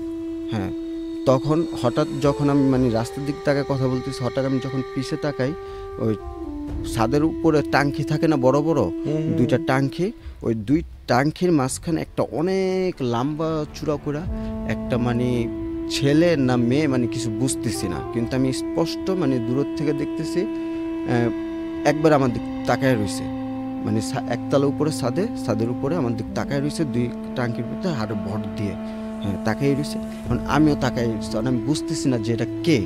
আমি বুঝতেছি মনে আমার ফ্রেন্ডরা দুষ্টামি করতেছে, আমি বলতেছি কি মমিন দুষ্টামি করো না, এর কেমন কে জনি দুষ্টামি করো না বলতেছি, দেখি কি না কিছু শোনে না, হ্যাঁ কোনো কথাও বলতেছে না। আমি খারাপ, আমি এটা বললাম, মানে ফ্ল্যাশ লাইটটা যখন দেওয়া হয়েছে, তখন লাইটটা দেওয়ার সাথে সাথে দেখি কি বাতাসের মতো কি জানি ওখান থেকে চলে গেল। আমি এত ভয় পাইছি, ভয়ের ঠেলে মানে আমি দৌড় দিয়ে মানে 1তলার নিচে আমাদের ফ্ল্যাটটা 5 তলায়, ফ্ল্যাটে বাসায় যখনই গেলাম, বাসায় যাওয়ার সাথে সাথে কি হলো, আমি খটখটে দরজা মানে ভেঙে ফেলাইতেছি, আমি এত মানে ভয় পেয়ে গেছি। ঘরে যাওয়ার সাথে সাথে মা, আমার ফুবু তারা ছিল, সবাই ছিল, সব বুঝছে যে মানে কী হয়েছে। রাত্রের থেকে যেহেতু বাসায় আসলাম, হ্যাঁ, তখন জিজ্ঞাসা করতেছি কী হয়েছে, আমি বলতেছি যে এই ঘটনা হয়েছে মা। তখন আমার লবণ পানি এগুলো খাওয়ানো হলো। মানে আমি ওই সময় থেকে মানে অনেক ভয় পাই এগুলা জিনিস, মানে অনেক ভয় পাই, এতটা ভয় পাই যে মানে বলে মানে কারো বোঝার মতো না। হ্যাঁ, মানে এইসব জিনিস আমি এতটা ভয় পাইতাম তখন। এর কিছুদিন পরে মানে আমি আমার এক ফ্রেন্ড আমাকে মানে তশকিল কইরা মানে আল্লাহর রাস্তায় তবলিগ জামাত যেটা বলা হয়, মানে এটা আমার প্রথম ঘটনা, এ পর্যন্তই গেল, পরবর্তী আমি ভুলে গেছি। অলরাইট, এবং আপনার ফার্স্ট স্টোরি আসলে এটাই ছিল। ওকে, এবং এই ধরনের ঘটনাগুলো যখন কারোর সঙ্গে ঘটে, প্রথমতই প্যারানর্মাল ঘটনা কারোর সঙ্গে ঘটবে, এই বিষয়গুলোর জন্য না আমরা কেউ প্রস্তুত থাকি না। সো যেহেতু প্রস্তুত থাকি না, এরকম ঘটনাগুলো যখন ঘটে যায় অনেকটাই বিব্রতকর অবস্থায় কিন্তু আমরা পড়ে যাই অনেকেই। এবং অনেকেই আমাদেরকে লিখছিলেন আজকে যে বাড়িতে একা এবং একা বসে বসে ভূত স্টুডিও শুনছি। সো ফেসবুক লাইভের পাশাপাশি কিন্তু অনেকেই আমাদের সঙ্গে SMS-এও যুক্ত হচ্ছেন, facebook.com/jago.fm। এর পাশাপাশি কিন্তু আমাদের যে SMS পোর্টাল 26969, সেই পোর্টালে অনেকেই রয়েছেন, যেমনটা হচ্ছে অনন্যা আছেন আমাদের সাথে, মুস্কান বলছেন তিনি শুনছেন আমাদের সাথে, প্রিয়তি তিনি আছেন আমাদের সাথে বাসাবো থেকে, এবং অভিনন্দন জানিয়েছেন যে যারা আজকে এখানে সুযোগ পেয়েছেন এবং তিনিও আসতে চান একদিন। আগামী সপ্তাহে চাইলে আপনি এখানে আসতে পারেন। যদি আপনি আগামী পর্বে আসতে চান, তার জন্য করতে হবে রেজিস্ট্রেশন করবার যেই উপায়, সেই উপায়টা বলে দিচ্ছি আপনাকে আমি। RBS, তারপর আপনার নাম, আপনার লোকেশন এবং আপনার প্রফেশন লিখে পাঠিয়ে দিবেন 26969 নাম্বারে। জয়ন্তী আছেন আমাদের সাথে, সোহরাব আছেন আমাদের সাথে দেখতে পাচ্ছি, উর্মি রয়েছেন আমাদের সাথে খিলক্ষেত থেকে, এবং সবসময় তিনি অপেক্ষা করে থাকেন এবং তিনি কিছু ঘটনা ইমেইলের মাধ্যমে পাঠাতে চান, এবং এই SMS-টা তিনি দীর্ঘ অনেক দিন যাবত আমাদেরকে করছেন। এবং ইমেইলের মাধ্যমে যারা ঘটনা পাঠাতে চান তাদেরকে যেটা বলছি, ইমেইলের মাধ্যমে ঘটনা পাঠালে সেই ঘটনাটা হয়তো বা আমরা রিড আউটও করে দিব, বাট সেই সেগমেন্টে আমরা আপাতত যেতে চাইছি না একটা মাত্র কারণে।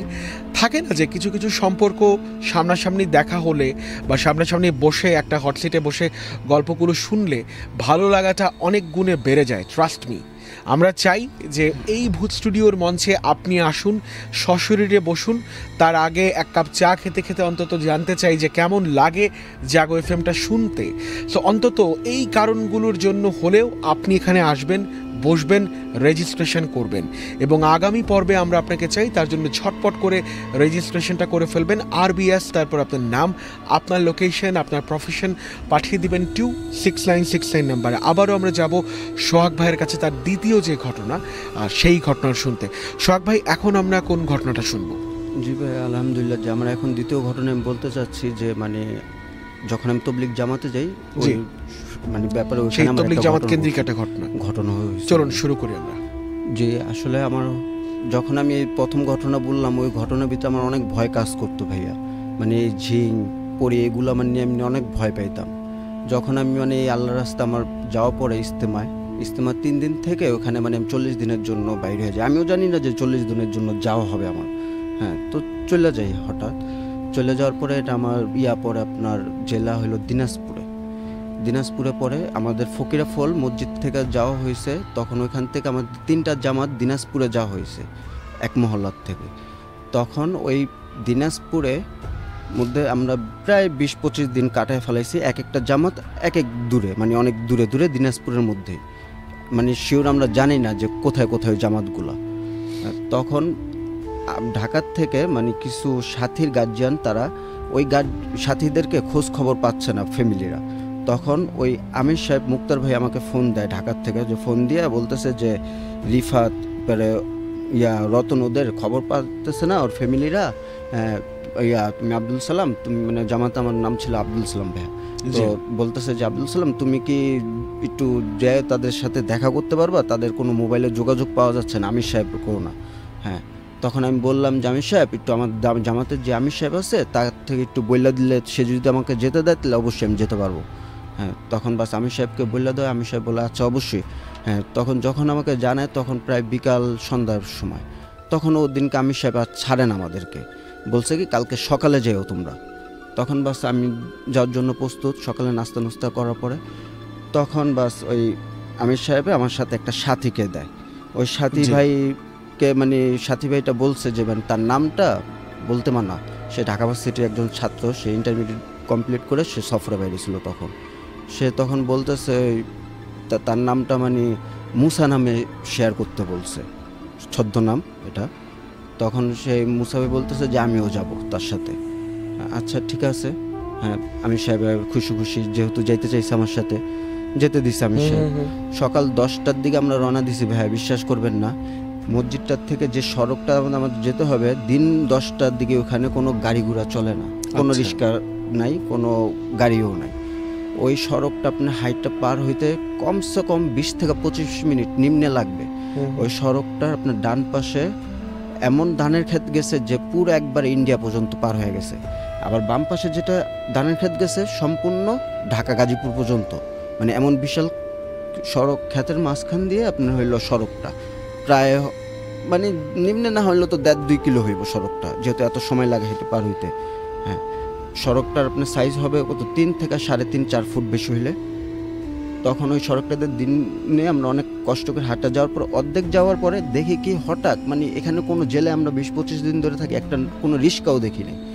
ওদিনকে দেখি সকালে সম্পূর্ণ পুরোপুরি একটা নতুন রিক্সা নিয়ে মাছ সড়কে দাঁড়ায় নিচ্ছে। হ্যাঁ ভালো, আলহামদুলিল্লাহ আমরা রিক্সা পেয়ে গেলাম।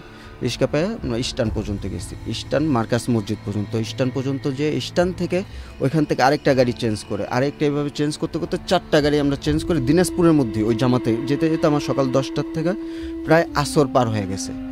হ্যাঁ আসর জোহর রাস্তায় পড়া হয়েছে নামাজ, মাগরিবের নামাজটা যে ওই সাথীদের মসজিদে একসাথে পড়ছি।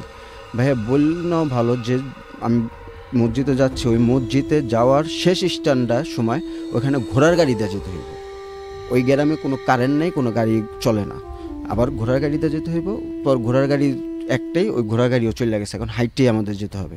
তো হেঁটে আমরা মসজিদে দেখা সাক্ষাৎ করছি। এখন সকাল 10টার দিকে রওনা করে আমাদের মাগরিবের টাইম হয়েছে তাদের কাছে গন্তব্যে পৌঁছাইতে। এখন তো আবার আমাদের মসজিদে আসতে হবে। ওখানে দেখা করে তাদের সাথে যোগাযোগ করলাম যে তাদের ফোন চার্জ দিতে পারতেছে না, কারেন্ট নেই, এই কারণে মোবাইল বন্ধ। আচ্ছা আলহামদুলিল্লাহ যোগাযোগ করে এই রওনা করে দিলাম ভাই। ওখান থেকে রওনা করে আসতেছি মাগরিবের পর নামাজটা পড়ে রওনা করে দিলাম। এখন আস্তে আস্তে প্রায় 11:30-11টার মতো বেজে গেছে। আমরা মার্কাস মসজিদে, যেখানে আমরা প্রথম রিক্সাটা পেয়ে প্রথম স্ট্যান্ডে আসলাম, ওই মার্কাস মসজিদে আমরা নামাজটা পড়লাম। এশারের নামাজটা পড়লাম বারিন্দায়। পড়ার পরে এখন দেখি মানে শীতের তো মাঘ মাস, আশেপাশে সব বন্ধ, গ্রাম দেশ। হ্যাঁ দিনাজপুর বিরামপুর ইউনিয়ন একদম ভিতরে, বিরামপুর ইউনিয়ন থেকে মানে আধা ঘন্টা ভিতরে, এতটা ভিতরে। হ্যাঁ তখন ওইখান থেকে আর কোনো মানে একটা দিনেই গাড়ি পাওয়া যায় না, রাত্রে তো। এখন এক সাথী দেখে আমাদেরকে মানে একটা গাড়ি খোঁজ নিতেছে, এখন কোনো গাড়ি খোঁজ পাওয়া যায়, একটা গাড়ি খোঁজ পাইছে। গাড়িটা আপনার সোজা যাইব কিন্তু সড়ক দিয়া আমাদের মসজিদ পর্যন্ত দিয়ে আসবে না, সড়কের মুখে নামায় দিয়ে আসতে পারবে। সে ডাইরেক্টই বলতেছে যে ওখানে সমস্যা আছে। কি সমস্যা সেটা এত কিছু আপনাদের জানার দরকার নাই, আমি ওখানে যেতে পারব না। হ্যাঁ এ পর্যন্ত গেলে যেতে পারেন, আমি এতটুক নামাই দিতে পারবো। আচ্ছা যাই হোক, অর্ধেক রাস্তা তো যাওয়া যেতেছে আলহামদুলিল্লাহ। ওইটা বললে দুই সাথী নিয়ত করে উঠে গেলাম। হ্যাঁ এটা আপনি ওই যে যেটি ভ্যানের মতোগুলা চলে দেশ গ্রামে, হ্যাঁ দুই পাশে দুইটা সিট দিয়ে, হ্যাঁ ওইরকম দুজন চলে আসলাম। চলে ওই সড়কের মুখে নামায় দিল। নামায় দেওয়ার পর সব নির্ঝুম বন্ধ। এখন হাতে হইলো আমার একটা টর্চ লাইট। আমরা হইলো দোনো সাথী জামাতে, যেহেতু পাঞ্জাবি পাগড়ি পরা। হ্যাঁ তা এখন বাস হাতে হইলো আমার হাতে টর্চ লাইট। এখন টর্চ লাইটটা প্রায় টর্চ লাইট মারলে কমসে কম 1/2 কিলো দূর যায়, রাত্রে নিশি রাতে আবার অনেক দূরেই যায়। এখন আমি লাইটটা যে আমি মেরে রাখছি ভাইয়া বিশ্বাস করবেন না, এত দূর যাইতেছে আমরা দুজন। আমি আবার এত সূরা পারি না, কিন্তু ওই সাথীটা অনেক বড় বড় সূরা পারে, সূরা ইয়াসিন, ওয়াকিয়া। হ্যাঁ ওর সাথীর আমি বলতেছি আপনি যেহেতু পারেন আপনি বলেন, আমি আপনার সাথে বলতে থাকি। মানে ঘাবড়াইতেছি দুজনে একটু মানে অন্যরকম। তখন বাস যখন ঘাবড়াইতেছি তখন ওই সাথে আমার সাথে পড়তেছি, আয়াতুল কুরসি পড়লাম, ওয়াকিয়া পড়লাম, ইয়াসিন পড়লাম, চারকুল পড়লাম, যত কিছুই পারি পড়লাম। পরে এখন মানে আমি তো নিজে নিজে পুরো সাহায্য অনেক কিছু পড়ছি, আল্লাহর রহমতে কিছু হইব না ইনশাল্লাহ, যেহেতু আল্লাহ কোরআন সত্য। মনের ভিতরে সাহসটা আবার কাজ করতেছে। হাঁটতেছে, এত দূর টর্চ লাইট যেতেছে, হঠাৎ একটা লোক ভাই বিশ্বাস করবেন না, মানে ওই যে বললাম না 4-4.5 ফুট রাস্তার হবে, এভাবে হাতটা দিয়া আসতেছে, লাইট অনেক দূর যেতেছে, হঠাৎ লাইটের মাঝখানে একটা লোক আইসা পড়লো। এসে এভাবে হাত দিয়ে ব্যারিকেড দিয়ে রাখছে, রাস্তায় ব্যারিকেড দিয়ে রাখছে, সামনের দিকে আসতেছে, মানে আমাদের কি ব্যারিকেড দেওয়া। তখন আইসার সামনে যখন আইসা বসছে প্রায় এরকম ভাইয়া আপনার কাছাকাছি, আপনার থেকেও সামনে আইসা বসছে, আমার সামনে এসে তখন বলতেছে দাঁড়ায় গেলাম দুনো সাথী, ওই সাথীর একটু এদিক সাইড। তখন বলতেছে কোথার থেকে আসলেন, কি করতেছেন এখানে, আপনারা জোরে জোরে কি পড়তেছেন এত রাত্রে, এখান থেকে কই যাইতেছে, মানে 4-5টা প্রশ্ন মানে খুব চালু দ্রুত বইলা ফালাইলো। এখন দুইজনের একটা মানুষ হঠাৎ আইসা এরকম নির্ঝুম রাস্তায় বইলা ফালাইলো, ঘাবড়ায় গেছি। ঘাবড়ে যাওয়ার পর এখন লাইটটা, টর্চ লাইটটা যেহেতু বরাবর ছিল, সামনে সরাসরি এসে বসছে, লাইটটা আমি নিচে ধরে রাখছি বরাবর, যেহেতু সামনে একটা মানুষ, নিচে ধরে রাখছি। ভাইয়া যখন 4-5টা প্রশ্ন করলো, সাথে সাথে মানে লাইটটা যখন নিচে না, আমি নিচে ভাবে একটা চোখ গেছে, দেখি কি পায়ের ভিতরে কোনো আঙ্গুল নেই, পায়ে কোনো আঙ্গুল নেই, পাও যেভাবে সলিড থাকলে সলিড, সম্পূর্ণ দোনোটা পাও সলিড, মাটিতেই পাও স্বাভাবিকই, পাও দুটোটাই সলিড। যখন আমি এটা দেখছি, দেখে আমি ওই সাথীর দিকে এভাবে তাকাইছি, দেখে ওই সাথীও দেখছে, সাথী তো স্টপ একদম। এখন আমার মনে মনে কাজ করতেছে যে যা হইতেছে, যেটা আসছে, এটা তো অবশ্যই মানুষ না, অন্যরকম কণ্ঠ, অন্যরকম ব্যবহার, অন্যরকম মানে শরীরের গঠন, এত রাত্রে তো এইভাবে একটা মানুষ কখনো পছন্দ, মানে ভয়ে ম্যাডাম 1 মিনিট 1.5 মিনিটের মতো চুপ, মানে কোনো তার প্রশ্নের উত্তর দিতেছি না, আমরা চুপ হয়ে রয়েছি মানে ডরে। তখন মনে ভিতরে আল্লাহ আমার একটু সাহস ঢুকাই দিল ভাইয়া, যে মানে আসলে আমি তো আল্লাহর কোরআন পড়ছি, অনেক আয়াত পড়ছি, আল্লাহর কোরআন যদি সত্য হয়, আয়াত সত্য হয়, যদি আমার মৃত্যু এভাবে থাকে অবশ্যই হবে, আর না হইলে নাই, যাই হোক আল্লাহ আমার তো আল্লাহর আয়াত পড়ে আমি শরীর বন্ধ আছে, যা ইনশাল্লাহ। আর আমি সাহেব মুফতি মুহাদ্দিস থেকে আমি শুনছি, যেমন ওমর রাদিয়াল্লাহু ঘটনা দিয়ে তারা আমাদের শুনাইছে যে ওমর রাদিয়াল্লাহু ভয় পেত এই কারণেই, সমস্ত ইবলিশ শয়তানের চালাবেলা কারণ হচ্ছে একটাই, সে যে রাস্তা দিয়ে যাইতো ওমর রাদিয়াল্লাহু আর এরকম আলী রাদিয়াল্লাহু, যারই পাইতো বেধর্মী তাদেরকে দিনের দাওয়াত দিত, তৌহিদ রিসালাত আখিরাতের, আল্লাহ তাআলা বরত্বর দাওয়াত দিত। এই কারণে ইবলিশ শয়তান কি করতো, ওই জামানায় ওমর রাদিয়াল্লাহু যে রাস্তা দিয়ে আসতো ওই রাস্তা দিয়ে আসতো না, অপর রাস্তাতে চলে যেত, কি ওমর পাইলেই আমার দাওয়াত দিব, দাওয়াত না মানলে আমার সাথে যুদ্ধ শুরু করে দেব। ইবলিশ শয়তানও তখন তাকে ভয় পেত। এইসব ঘটনা যখন আমি শুনছি, তখন আমার মনের ভিতরে আল্লাহ আমার একটু বুঝ দিয়ে দিল যে ডরের কিছু নেই, জিন ইনসান সবারই মানে একটা দাওয়াত দেওয়া যায়। নবীকে পাঠানো হয়েছে আমাদের নবীকে সমস্ত জাতির জন্যই, নবীর জন্যই।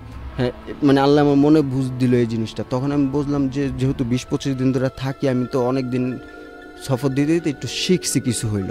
হ্যাঁ, মানুষকে তো দাওয়াত দেওয়ায় আমারে, আচ্ছা দেই একটু দাওয়াত, এটা মনে ভিতরে আল্লাহ যখন সাহসটা দিল, তখনই তাকে আমি তার প্রশ্নের উত্তরগুলো আমি না দিয়া, আমি তাকে যে সালাম দিয়া, যে ভাইয়া আমার নাম তো যে আব্দুল সালাম, আমি তো প্রায় এতদিন ধরে এখানে থাকি, হ্যাঁ আসলে আমরা তো সবাই মুসলমান হওয়ার কারণে আল্লাহ মানে যেভাবে দাওয়াত দেয়, হ্যাঁ যে আল্লাহ তাআলা এক কালেমা স্বীকার করছি, লা ইলাহা ইল্লাল্লাহ মুহাম্মাদুর রাসূলুল্লাহ, যেটা যখন স্বীকার করছি সমস্ত সৃষ্টির মালিক আল্লাহ তাআলা, সমস্ত কুদরতের মালিক আল্লাহ তাআলা, এগুলা যখন আমি আল্লাহ তাআলা বরত্ব বলতেছি, তখন দেখি কি ভাইয়া সে দাঁত দুধ কামড়াইতেছে, চোখ মুখ মানে লাল করে ফেলাইতেছে। তখন আমি মানে দাওয়াত আর বন্ধ করতেছি না, মানে সে বিরক্ত হইতেছে, আবার কিছু করতেও পারতেছে না।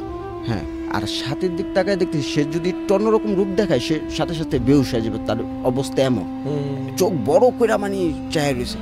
তখন ওই মানে জিনটাকেই আমি দাওয়াত দিতেছি, ডাইরেক্ট বলতেছি যে মানে আল্লাহ তাআলা এক, আল্লাহ তাআলার হুকুম মানো। তখন আমি এর মধ্যে বললাম যে আল্লাহ তাআলাকে আসলে আগে তো আমাদের আল্লাহ তাআলাকে চিনতে হবে। হ্যাঁ, যে আল্লাহ তাআলা যে 4টা ফেরেশতা তৈরি করছে, জিবরিল আলাইহিস সালাম, মিকাইল আলাইহিস সালাম, ইসরাফিল আলাইহিস সালাম, আজরাইল আলাইহিস সালাম, যে ইসরাফিল আলাইহিস সালামের এত শক্তি বলা হয়েছে, সিংহের ভিতরে যখন সে ফু দিবে 7তম আসমান জমিন তুলার মতো উঠতে থাকবে। যে ফেরেশতা চিৎকারে এত শক্তি, তার গায়ে কত শক্তি হবে, আর যে আল্লাহ তাআলা বানাইছে তার কুদরতি খাজানা কত শক্তি হবে। যে আল্লাহর হুকুম মানা, নবীর তরিকা চলায়, দুনিয়াও শান্তি, আখিরাতেও শান্তি। এই শান্তি কিভাবে আপনার আমার মধ্যে আসে বসে, এর জন্য জবরদস্ত এক মেহনত করা দরকার।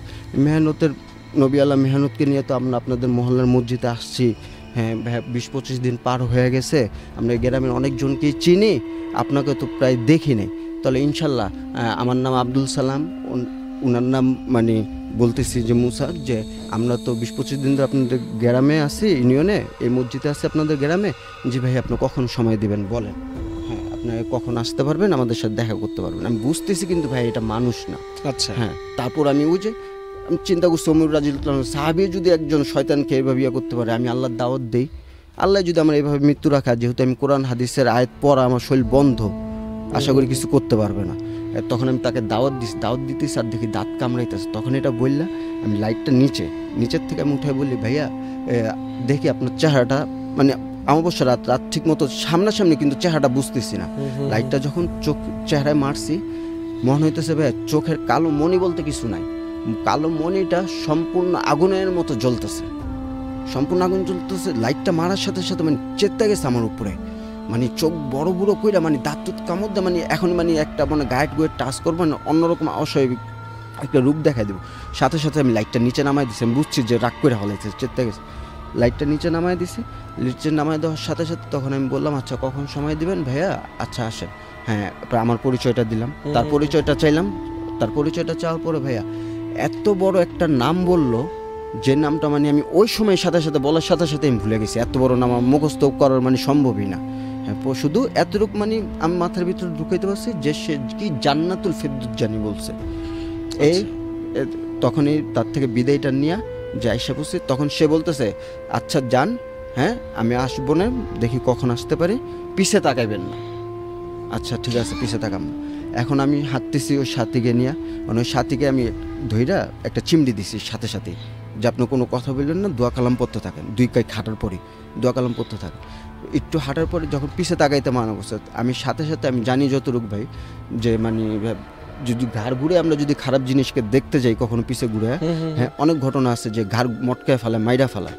আর যদি আপনি সম্পূর্ণ বডিটা, পায়ের 10টা আঙ্গুল থেকে নিয়ে সম্পূর্ণ বডিটা যদি একবার আপনি ঘুরে ফেলান পিছে, আশা করি ওই খারাপ জিনিসটা ক্ষতি করতে পারবে না। তখন আমি সাথে সাথে পিছে ঘুরে ফেলাইছি, 5-7 কাই আগে দেওয়ার পরে সম্পূর্ণ শরীর। আমি তাকে বলতেছি পিছে তাকান না, কিন্তু আমি ঘুরে ফেলাইছি শরীর, যে আমি শিওর হইতে হবে এটা কি। জি, সাথে সাথে পিছে ঘোরার সাথে সাথে লাইটটা তো আবার মাসে অনেক দূরে যায় লাইট, মানে 5-7 কাই হাঁটার পরে যে অসম্ভব, যে লাইটের দূর যত দূর যায় এত দূর কখনো একটা মানুষ মানে উধাও হয়ে যাওয়ার প্রশ্ন না। একদম অত দূর তো যাও তো দূরের কথা, মানে সম্পূর্ণ সড়ক আবার আগের মতো খালি, কেউ নেই সেখানে। এই আবার হাঁটতে হাঁটতে যখন আমি একটু সামনে গেলাম, তখন দেখি কি ওই রাত্রেই অনেক দূরে 2টা মানুষ ব্রিজের নিচে কি জানি খেতে কাজ করতেছে। আচ্ছা, তো ওই 2টা লোক আবার আমাদের বলতেছে যে ভাইয়া কি হয়েছে, কোনো সমস্যা নাকি? আমি বলতেছি না, কোনো সমস্যা না। আচ্ছা ঠিক আছে। তখন আমি মসজিদে আমাদের একজন মাওলানা সাহেব ছিল, হ্যাঁ সৌদি আরবের, সে একজন ইমামও ছিল, সৌদি আরব 30-35 বছর সে ছিল। তো ওই মাওলানা সাহেব, আমির সাহেব যখন মানে রাত্রে আমাদের আসতে দেরি হয়েছে, মাওলানা সাহেব তখন বলতেছে যে মানে এটা একটা বদ জিন ছিল ভাই, যে তোমাদের মানে আল্লাহর কালাম পড়ছো, দোয়া কালাম পড়া ছিল দেখা তোমাদের হয়তো বা ওইটা সে জোরে জোরে পড়ছিল তোমরা কোরআনের আয়াত, হ্যাঁ ওই সড়ক জোরে জোরে পড়তে আসছি, তো এই কারণে হয় উনি ডিস্টার্ব হয়েছে, ডিস্টার্ব হওয়ার কারণে তোমাদেরকে আইসা জিজ্ঞাসা করছে, কিন্তু আল্লাহর রহমত আসলেও দেখে এই কারণে মানে তোমাদের কোনো ক্ষতি করতে পারে নাই। মানে ওই মাওলানা সাহেব, মসজিদের যে আমির সাহেব, মাওলানা সাহেব, সে তারা মানে বললো। জি, মানে আপনাকে বিস্তারিত বুঝিয়ে বললো আসলে কেন হয়েছিল। অলরাইট, এবং আরও একটা দুর্ধর্ষ ঘটনা যদি বলি, সেটা হচ্ছে যে, এবং ঘটনাটা যখন শুনছিলাম মনোযোগ দিয়ে শুনছিলাম, কারণ এই ধরনের ঘটনা ভাবুন একটাবার যদি আপনার সঙ্গে ঘটে, মানে কতটা আপনি ম্যানেজ করতে পারবেন, মানে এটা কিন্তু বা ট্যাকেল দিতে পারবেন, মানে যথেষ্ট সাহসের একটা ব্যাপার। অলরাইট, সো যারা যারা রয়েছেন এবং SMS-এ যারা যারা রয়েছেন, যেমনটা হচ্ছে অবনী বলছেন তিনি শুনছেন আমাদের সাথে, শরীফ আছেন আমাদের সাথে, যেমনটা দেখতে পাচ্ছি এই মুহূর্তে, জিব্রান তিনি আছেন আমাদের সাথে, নিলয় বলছেন তিনি খিলক্ষেত থেকে আছেন আমাদের সাথে, মইনুল বলছেন বাড্ডা থেকে আছেন আমাদের সাথে, রিনা আছেন আমাদের সাথে এই মুহূর্তে মহাখালী থেকে, এবং এরকমটা আরও বেশ কিছু বন্ধুবান্ধবকে দেখতে পাচ্ছি এবং বলছে ভালো লাগছে আজকের আয়োজনটা। তো যদি আপনিও আগামী পর্বে ঠিক এই আয়োজনে আসতে চান, তাহলে যেটা করতে হবে খুবই সহজ একটা কাজ, রেজিস্ট্রেশন। আপনার হাতে থাকা মোবাইল ফোন, সেই মোবাইল ফোন থেকেই করতে পারবেন রেজিস্ট্রেশন। আজকে যেভাবে আজকে মুসা ভাই এসছেন, সোহাগ ভাই এসছেন, বা অন্যান্য আরও বাইরে কিন্তু 2জন গেস্ট ওয়েট করছে, একজন নয়, দুজন গেস্ট ওয়েট করছে।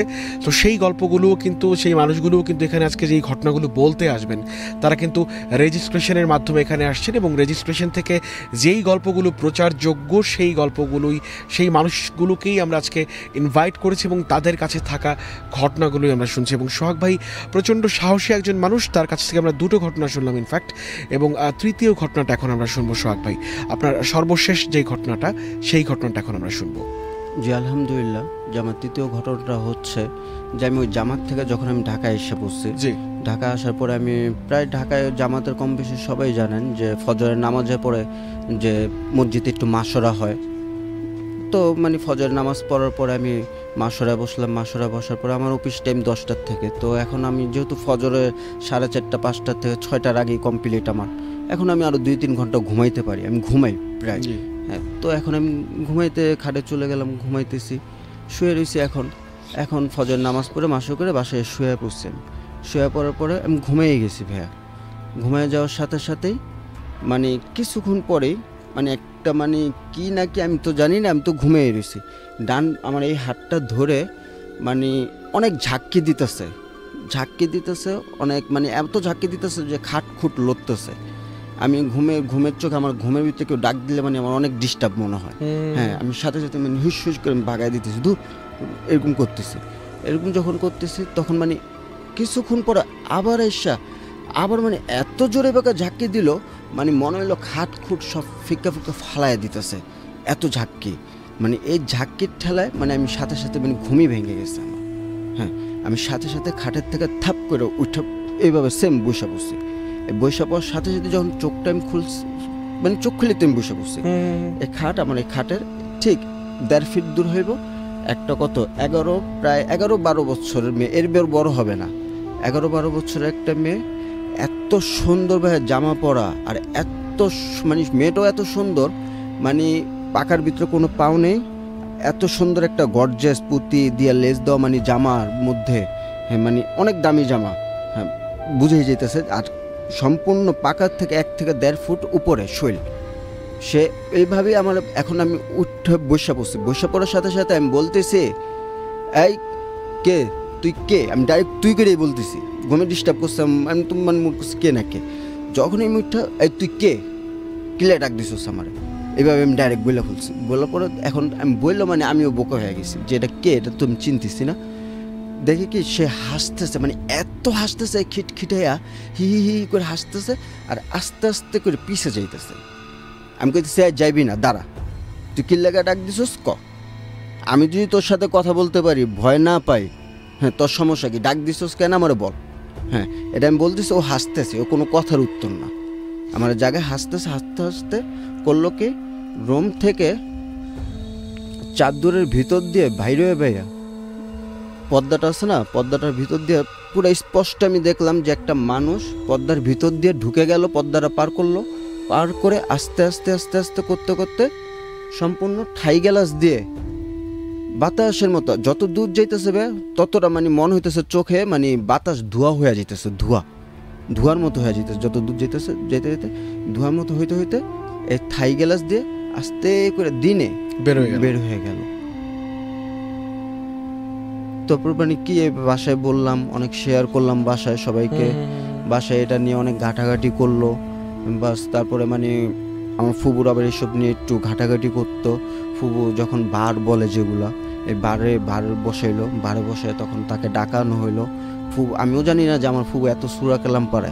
তখন ফুবুকে বলতেছে যে মানে আসছে ভারটা, আসছে আমার আরেক ফুবুর তুলার রাশি, যে তুলার রাশির উপরে ভর করছে। ভর করার পরে মানে সে বলতেছে যে মানে সে ওই যে ছোটকাল আমি বললাম ফার্স্ট, ওই সময় থেকে মানে আমাকে পছন্দ করছে, ও আমার সাথে সবসময় থাকে, সবসময় থাকবে, কেউ ছাড়াইতে পারবে না, ওরা আমার মানে অনেক পছন্দ হয়, মানে আমাকে কোনো বিয়ে শাদী করতে দিবে না, কোনো ঘর সংসার করতে দিবে না। হ্যাঁ, মানে আমাকে সারা জীবন আমার সাথেই থাকবো, আমার অনেক ভালোবাসে, এই সে মানে অনেক কিছু বলতেছে। তখন মানে আমি মানে দুষ্টাইম করে মানে বললাম যে মানে এত ভালোবাসেন তাহলে আমার, আপনারা তো মানুষ, তো আমরা 100 বছর হায়াত পাম না, আর আপনারা তো 1000 বছরের বেশি, আপনাদের সাথে তো আমাদের হয় না। হ্যাঁ, যেহেতু আপনি আমাকে এত ভালোবাসেন, তাহলে আচ্ছা, আপনি তো ভালোবাসা মানুষটা তো সবসময় সুখে রাখতে হয়। হ্যাঁ মানে আমি দুষ্টাইমি করে এটা বলছি যে মানে তাহলে আমার আপনার কিছুদিনের ভিতরে লাখখানিক টাকা দেন ব্যবস্থা করে, হ্যাঁ আমার টাকা দরকার এখন। হ্যাঁ তখন এটা বলছি, ভাই বিশ্বাস করবেন না মানে এটা যেভাবেই হোক মানে একটা পার্টির থেকে আমি আমার বড় ভাই কাজ করে মানে 6 লাখ টাকা পেতাম, ওই পার্টির ব্যবসা বাণিজ্য বাদ হয়ে পার্টি গায়েব, মানে সে অফিস মুফিস সবই বন্ধ গায়েব। ওই মানে বারের পরে আমি বললাম এই 2-3 মাস পরে ওই পার্টি কোথার থেকে আসলো এসে মানে আমার ভাইকে মানে টাকা দিতেছে, এই টাকা ওইখান থেকে ঠিক আমি 1.5 লাখ টাকার মতো মানে পাইলাম, মানে যেটা পাওয়ার কোনো ইয়েও না। যাই হোক আমি অতটুকু বুঝলাম যে মানে সে আমার ক্ষতি চায় না। আর এর জন্য মানে ভাই আমি একটা কথা বলতে পারি, কথাটা হচ্ছে যে মানে আমি যেভাবে মানে সরাসরি আসলে যার সাথে হয় ভাই এইসব ঘটনা সেই একমাত্র বোঝে। আমার ফার্স্ট টাইম যখন হয়েছে সে আমি কতটুকু ভয় পাইছি সেটা আমি জানি। আর আমি আল্লাহর রাস্তায় বের হয়ে কিছু দিনই শিক্ষা করা, আমি দিনই শিক্ষার আগে আমি ঠিকমতো কালেমা লা ইলাহা ইল্লাল্লাহ মুহাম্মাদুর রাসূলুল্লাহ এটাও পারতাম না। এখন আল্লাহর মতো এটার অর্থ শুদ্ধ জানি, আর অনেক যতটুকুই জানি আল্লাহর মতো জানি।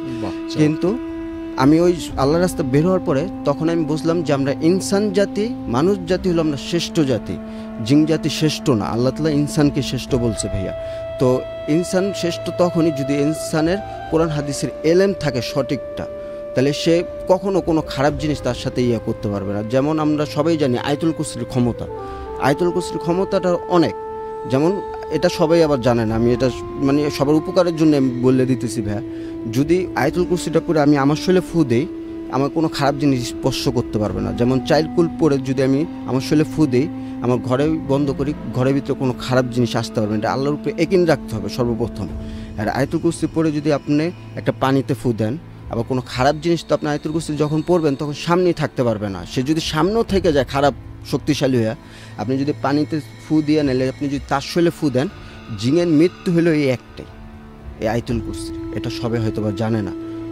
যদি আপনি সাথে সাথে ফু দেন খারাপ জিনিস, আর এটা কখনো কেউ করতে যাবেন না, কারণ তাদের বংশধর দিয়ে যদি ক্ষতি করেন অবশ্যই তাদের বংশ আছে, তারা পিছে লাগবে। যেমন একটা মানুষের ক্ষতি করলেও কিন্তু তার পরবর্তী আত্মীয়স্বজন যারা থাকে তার পিছে লাগবে, ঠিক না? তো এই জন্য খারাপভাবে জিনিসটা কেউ ইউজ করবেন না। Exactly, thank you so much সোহাগ ভাই, খুব ভালো থাকবেন আপনি, এবং আপনার বেশ কিছু ঘটনা আমরা শুনলাম, এবং অনেক অনেক শুভকামনা রইল আপনার জন্য, এবং আবারও কোনো না কোনো একদিন এই হট সিটে হয়তো বা দেখা হয়ে যাবে। Thank you.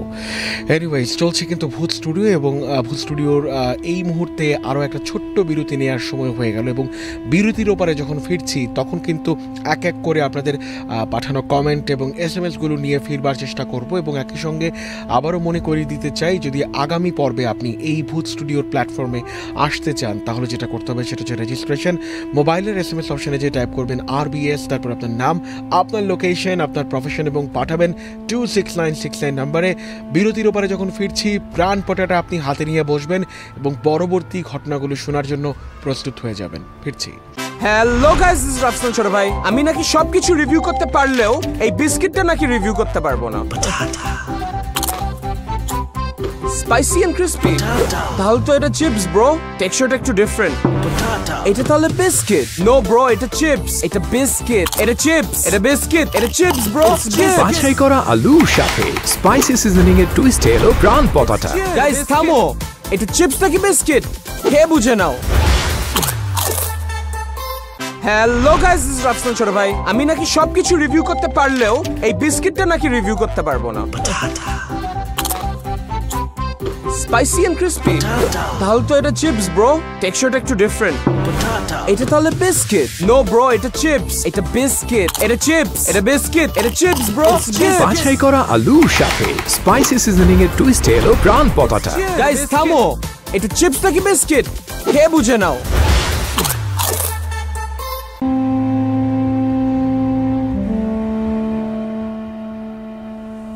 স্বাগত আপনাকে আরও একটি বার, এবং চলছে কিন্তু ভূত স্টুডিও, যেখানে ভূতেদের আনাগোনা, এবং ভূতেদের আনাগোনা তো হচ্ছেই, তার পাশাপাশি এখানে যেই মানুষগুলো আসছেন প্রতি সপ্তাহে সেই মানুষগুলোর সঙ্গে কিন্তু আমরা এক্সপেরিয়েন্সগুলো ভাগাভাগি করছি, এবং আজকে অলরেডি দুজন মানুষ কিন্তু তাদের জীবনে ঘটে যাওয়া ভৌতিক এক্সপেরিয়েন্সগুলো জানিয়ে গেছেন, এবং আরও দুজন কিন্তু ওয়েট করছেন।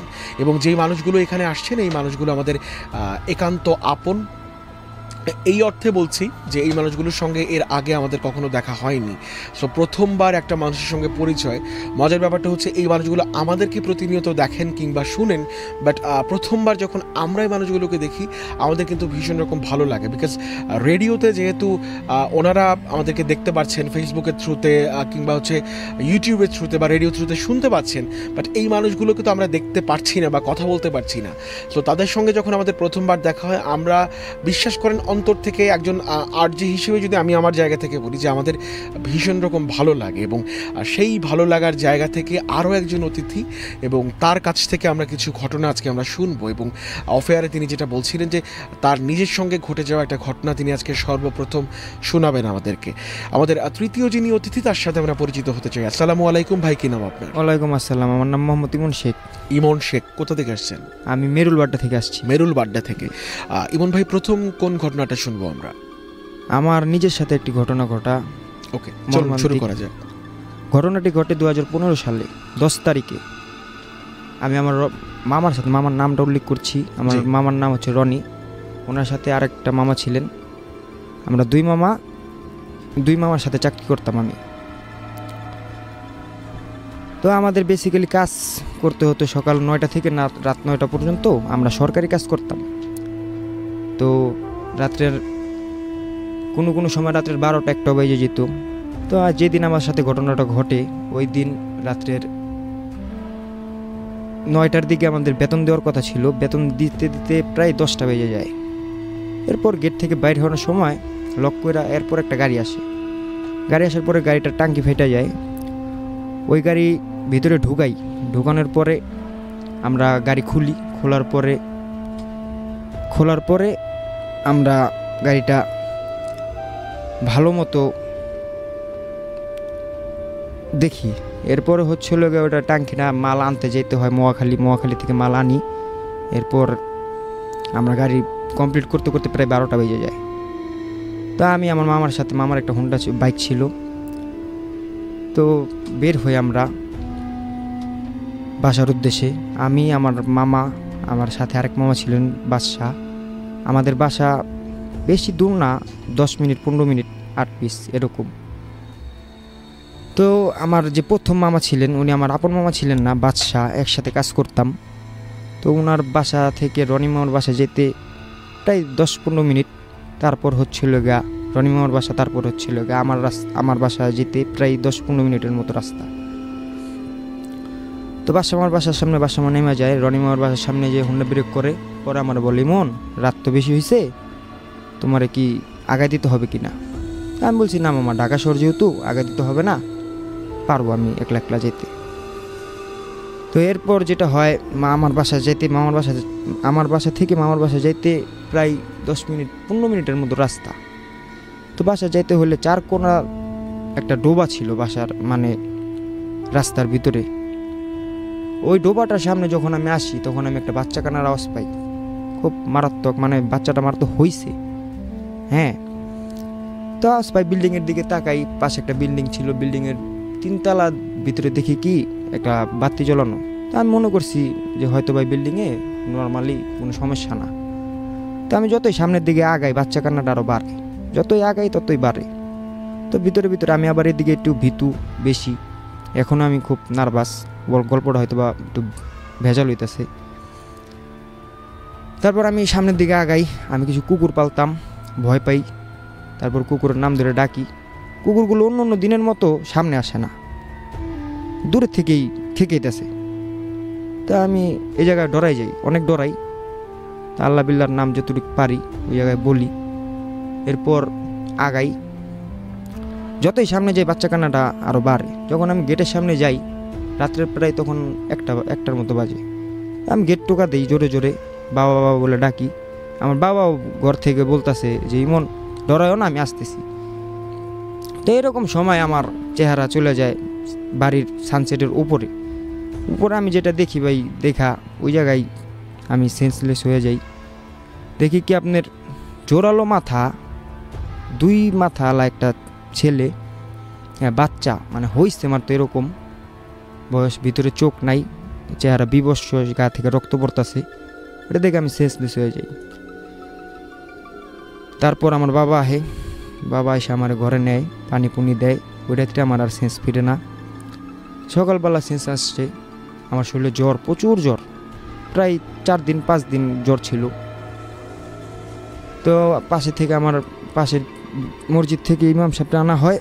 ইমাম সাহেব আয়সা আমার একটু ফুটু দেয়, তারপরে বলে কি হয়েছে। পরে বললাম এই ঘটনা, এরকম একটা দেখছি, বাচ্চা, জোরালো মাথা, চোখ নাই, সারা শরীরের রক্ত, ঠিক আছে। এটা দেখে আমি সেন্সলেস হয়ে গেছি। পরে হুজুরে আমারে অনেকক্ষণ বৈশা টৈশা বললো যে এই ঘটনা তুমি যেটা দেখছো এটা কোনো ক্ষতি করে না, এটা দেখা যায় মাঝে মাঝে, এটা অনেক আগে একটা ঘটনা। ওই যে ডোবার পাশে যে বিল্ডিং, ওই বিল্ডিংয়ে এক মহিলার প্রেগনেন্ট ছিল উনি। তারপর রাত্রের দিকে ওনার ডেলিভারি, মানে নর্মালি ডেলিভারি হওয়ার পরে তারা দেখে কি 2টা মাথা। এই জিনিসটা দেখা তারা মানে লজ্জায় হয়ে যায়। তারপর তারা ওই ডোবার যে 4 কোণা বিল্ডিং ডোবা ছিল, ওই পাশে বালু ছিল, ওই বালুর ভিতরে তারা জিন্দা কবর দিয়ে দেয়।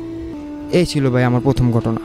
অলরাইট, ইমন শেখের প্রথম যে ঘটনাটা, সেই ঘটনাটা আমরা শুনলাম এবং এরকম বেশ কিছু ঘটনা কিন্তু প্রত্যেকেরই ঘটে। আই হোপ যারা শুনছেন এবং দেখছেন এই মুহূর্তে লাইভে, এদের মধ্যে থেকে কেউ না কেউ আগামী সপ্তাহে আসবেন এবং এই হটসিটে বসে তাদের ঘটনাগুলো বলবেন। তার জন্য সিম্পলি খুবই ছোট্ট একটা কাজ, রেজিস্ট্রেশন। বারবার করে একই কথা বলছি, কিছু মানুষ হয়তো বা বিরক্ত হচ্ছেন এবং সেই মানুষগুলোর কাছে আমি ক্ষমা প্রার্থী। প্রতিনিয়ত কিন্তু আপনি লাইভে যে সংখ্যাটা দেখবেন, বিভিন্ন জায়গা থেকে বিভিন্ন মানুষ কিন্তু যুক্ত হচ্ছে। কখনো সেই সংখ্যাটা বাড়ছে, প্রতিনিয়ত 1 জন 2 জন 3 জন করে। তো যেই মানুষটা এইমাত্র যুক্ত হলেন, তাকে তো আরেকটা বার বলতে হয় এবং তার হয়তো বা গল্প আছে, তিনিও আসতে চাচ্ছেন ইমন শেখের মতো করে আগামী পর্বে। তার জন্য যেটা করবেন, মোবাইল ফোনের SMS অপশানে যে টাইপ করতে হবে RBS, তারপর আপনার নাম, আপনার লোকেশন, আপনার প্রফেশন এবং পাঠিয়ে দিবেন 26969 নাম্বারে। আবারও যাবো আমরা ইমন শেখের কাছে, বাট তার আগে আপনাকে বলছি, প্রাণ পটাটা চিপস লাগে বিস্কিট, বিস্কিট নাকি চিপস, খেতে খেতে শুনতে থাকুন আজকের বাকি গল্পগুলো। ইমন ভাই, এরপরে কোন ঘটনাটা শুনছি আমরা? এরপরে আমার 5 বন্ধুর সাথেই একটি ঘটনা ঘটে গেছে। কত বছর আগে? এটাও প্রায় 10-15 বছর আগের ঘটনা। চলুন শুরু করা যাক। আমরা প্রতিবারই আপনার 21শে ফেব্রুয়ারি একটা অনুষ্ঠান করতাম। তো একদিন 21শে ফেব্রুয়ারি অনুষ্ঠান করি। ওই দিন রাত্রের 12টার পরে আমার একটা বন্ধু ছিল, একটু চঞ্চল টাইপের বেশি। তো ও বলতেছে যে ডাব খাবো, ডাব পারি চলো। তা আমি আবার এদিকে একটু ভীতু ছিলাম, এত রাত্রে তোমার ডাব পাড়ার কী দরকার আছে, নাচ গান করো, সমস্যা কী। তো ওই কথা, না ডাব পারমো চলো। তো আমরা 5 জন একসাথে, ডাব গাছটা এরকম একটা জায়গায় ছিল, চতুর্দিকে বিল্ডিং, মাঝখানে একটা গাছ। হ্যাঁ, তো ওই জায়গায় যাইতে হলে দোতলা বিল্ডিং বাইয়া তারপরে যাইতে হয়। তো আমরা গেছি 5 জন। আমি উপরে উঠাই ডরাইছি অনেক, মানে রাত্রেবেলা তো একটু ডরাই বেশি আমি এগুলিতে। তো যে প্রথম বলছিল ও আগে আমরা 4 জন পিছে পিছে। তো আমি আরেকজন লাস্টের দিক দিয়েই আমি খেয়াল করি নারকেল গাছের উপরে কি যেন একটা সাদা বসা, হ্যাঁ, সাদা বোরকা পরা, আপনার ঘুমটা দেওয়া, পাতার উপরে বসা। তো এই জিনিসটা আমি খেয়াল করি। তো আমি আমার সাথে লগে বন্ধু ছিল, নাম বলতেছি না, ওরে আমি বললাম যে দেখো তো কিছু তুমি দেখো কি না। ওকে কই না কিছু দেখি না। তো তোর মনের ভুল, তুই ডরাস বেশি, আর সমস্যা নেই। তাই আমি ওর কথা না হই না আটতাছি। এর ভিতরে সামনে মানে যে ছিল ও একটা চিকুর মারার সাথে সাথে নিচে দোতলা থেকে নিচে পড়ে যায়। নিচে পড়ে যাওয়ার পরে আমরা সবাই ভয় পেয়ে গেছি, আমরাও আয়সা পড়ছি ওই জায়গা থেকে, আয়সা আরও লোকজন নিয়ে পরে ছাদে উঠছি। ওইটা ওরে আর পাই না, নিচে ছিল আপনার পানি, ঠিক আছে, ডাব গাছের নিচে। তো যাই দেখি জ্বর, পাও উপরে মাথা নিচে, মানে আমি বেশি একটা কিছু দেখতে পারি নাই, আমার সাথে ওরা দেখছে।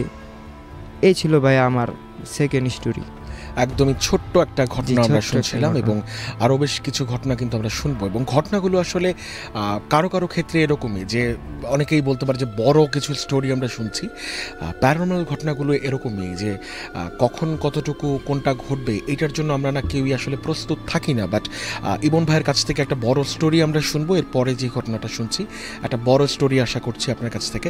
এবং একই সঙ্গে আমাদের যারা রয়েছেন এই মুহূর্তে অডিয়েন্স এবং তাদেরকেও যেটা বলছি ঝটপট করে যেটা করবেন সেটা হচ্ছে SMS যে প্যানেল, সেই প্যানেলটায় আমরা একটু ঘুরে আসতে চাই। কারা কারা রয়েছেন? উৎসব বলছেন তিনি আছেন আমাদের সাথে, মিরপুর 11 থেকে তিনি শুনছেন এবং তাদের আগে যে বাসাটায় তারা থাকতেন বন্ধুরা মিলে, একটা মেস বাসা, এবং সেই বাসায় নাকি ক্রমাগত বেশ কিছু প্রবলেম হতো এবং সেই প্রবলেমের জন্যই তারা বাসা পরিবর্তন করেছেন। কিন্তু এই বাসায় আসার পরেও একই ধরনের ঘটনা ঘটছে এবং তিনিও একদিন আসতে চাইছেন এই ভূত স্টুডিওর মঞ্চে। অবশ্যই আমরা চাই আপনি আসবেন এবং আপনার সঙ্গে ঘটে যাওয়া সেই ঘটনাগুলো শেয়ার করবেন।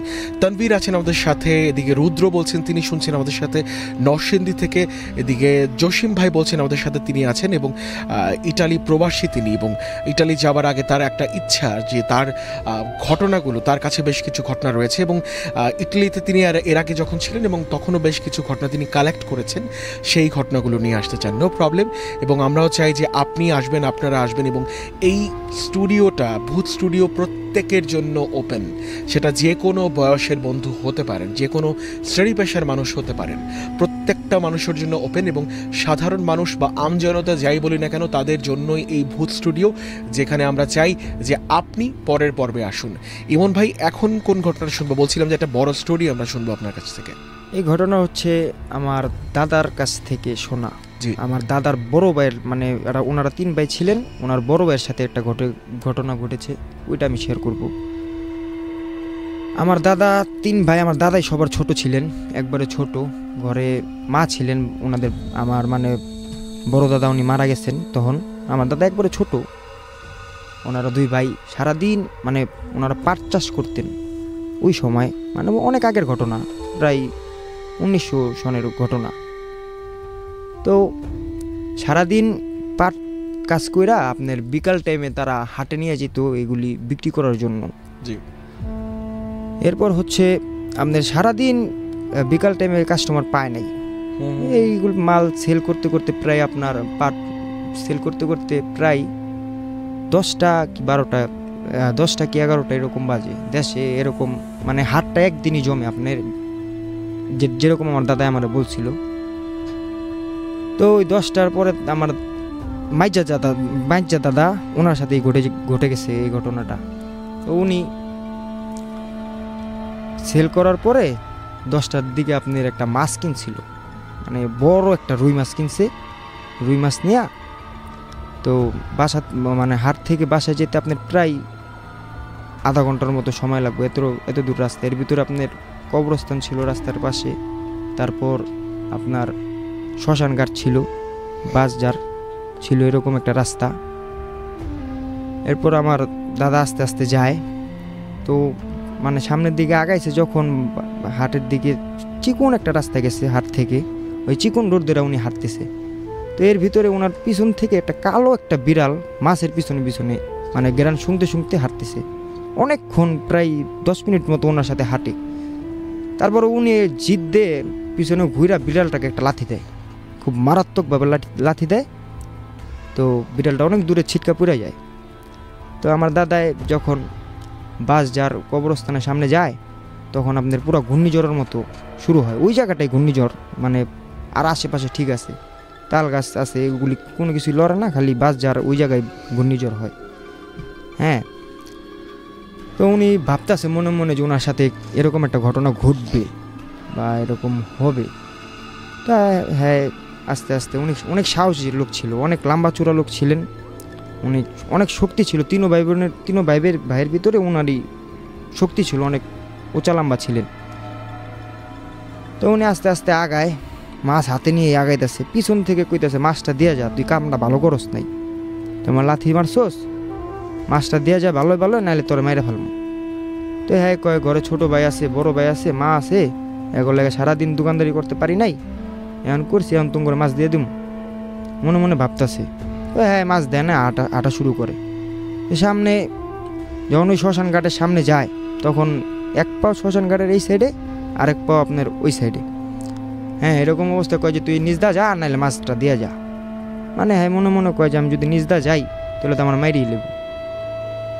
না, আমার দাদায় মাছ দিয়ে দেয়, মাছ দিয়ে হাঁটতে হাঁটতে যায় কিছু, হ্যাঁ কিন্তু কিছু দেখে না। এই লম্বা চোর একটা মানুষ, দুই সাইডে দুই পাও। এই ছিল ভাই আমার সেকেন্ড ঘটনা। ওকে, তৃতীয় ঘটনাটা শুনছিলাম আপনার। অলরাইট, এবং এই ধরনের ঘটনাগুলো কিন্তু আমাদের আশপাশে প্রতিনিয়তই ঘটে। কারো ঘটনা হয়তো বা নিজের হয়, কখনো কখনো হচ্ছে শুনে আসা কিছু ঘটনা হয়।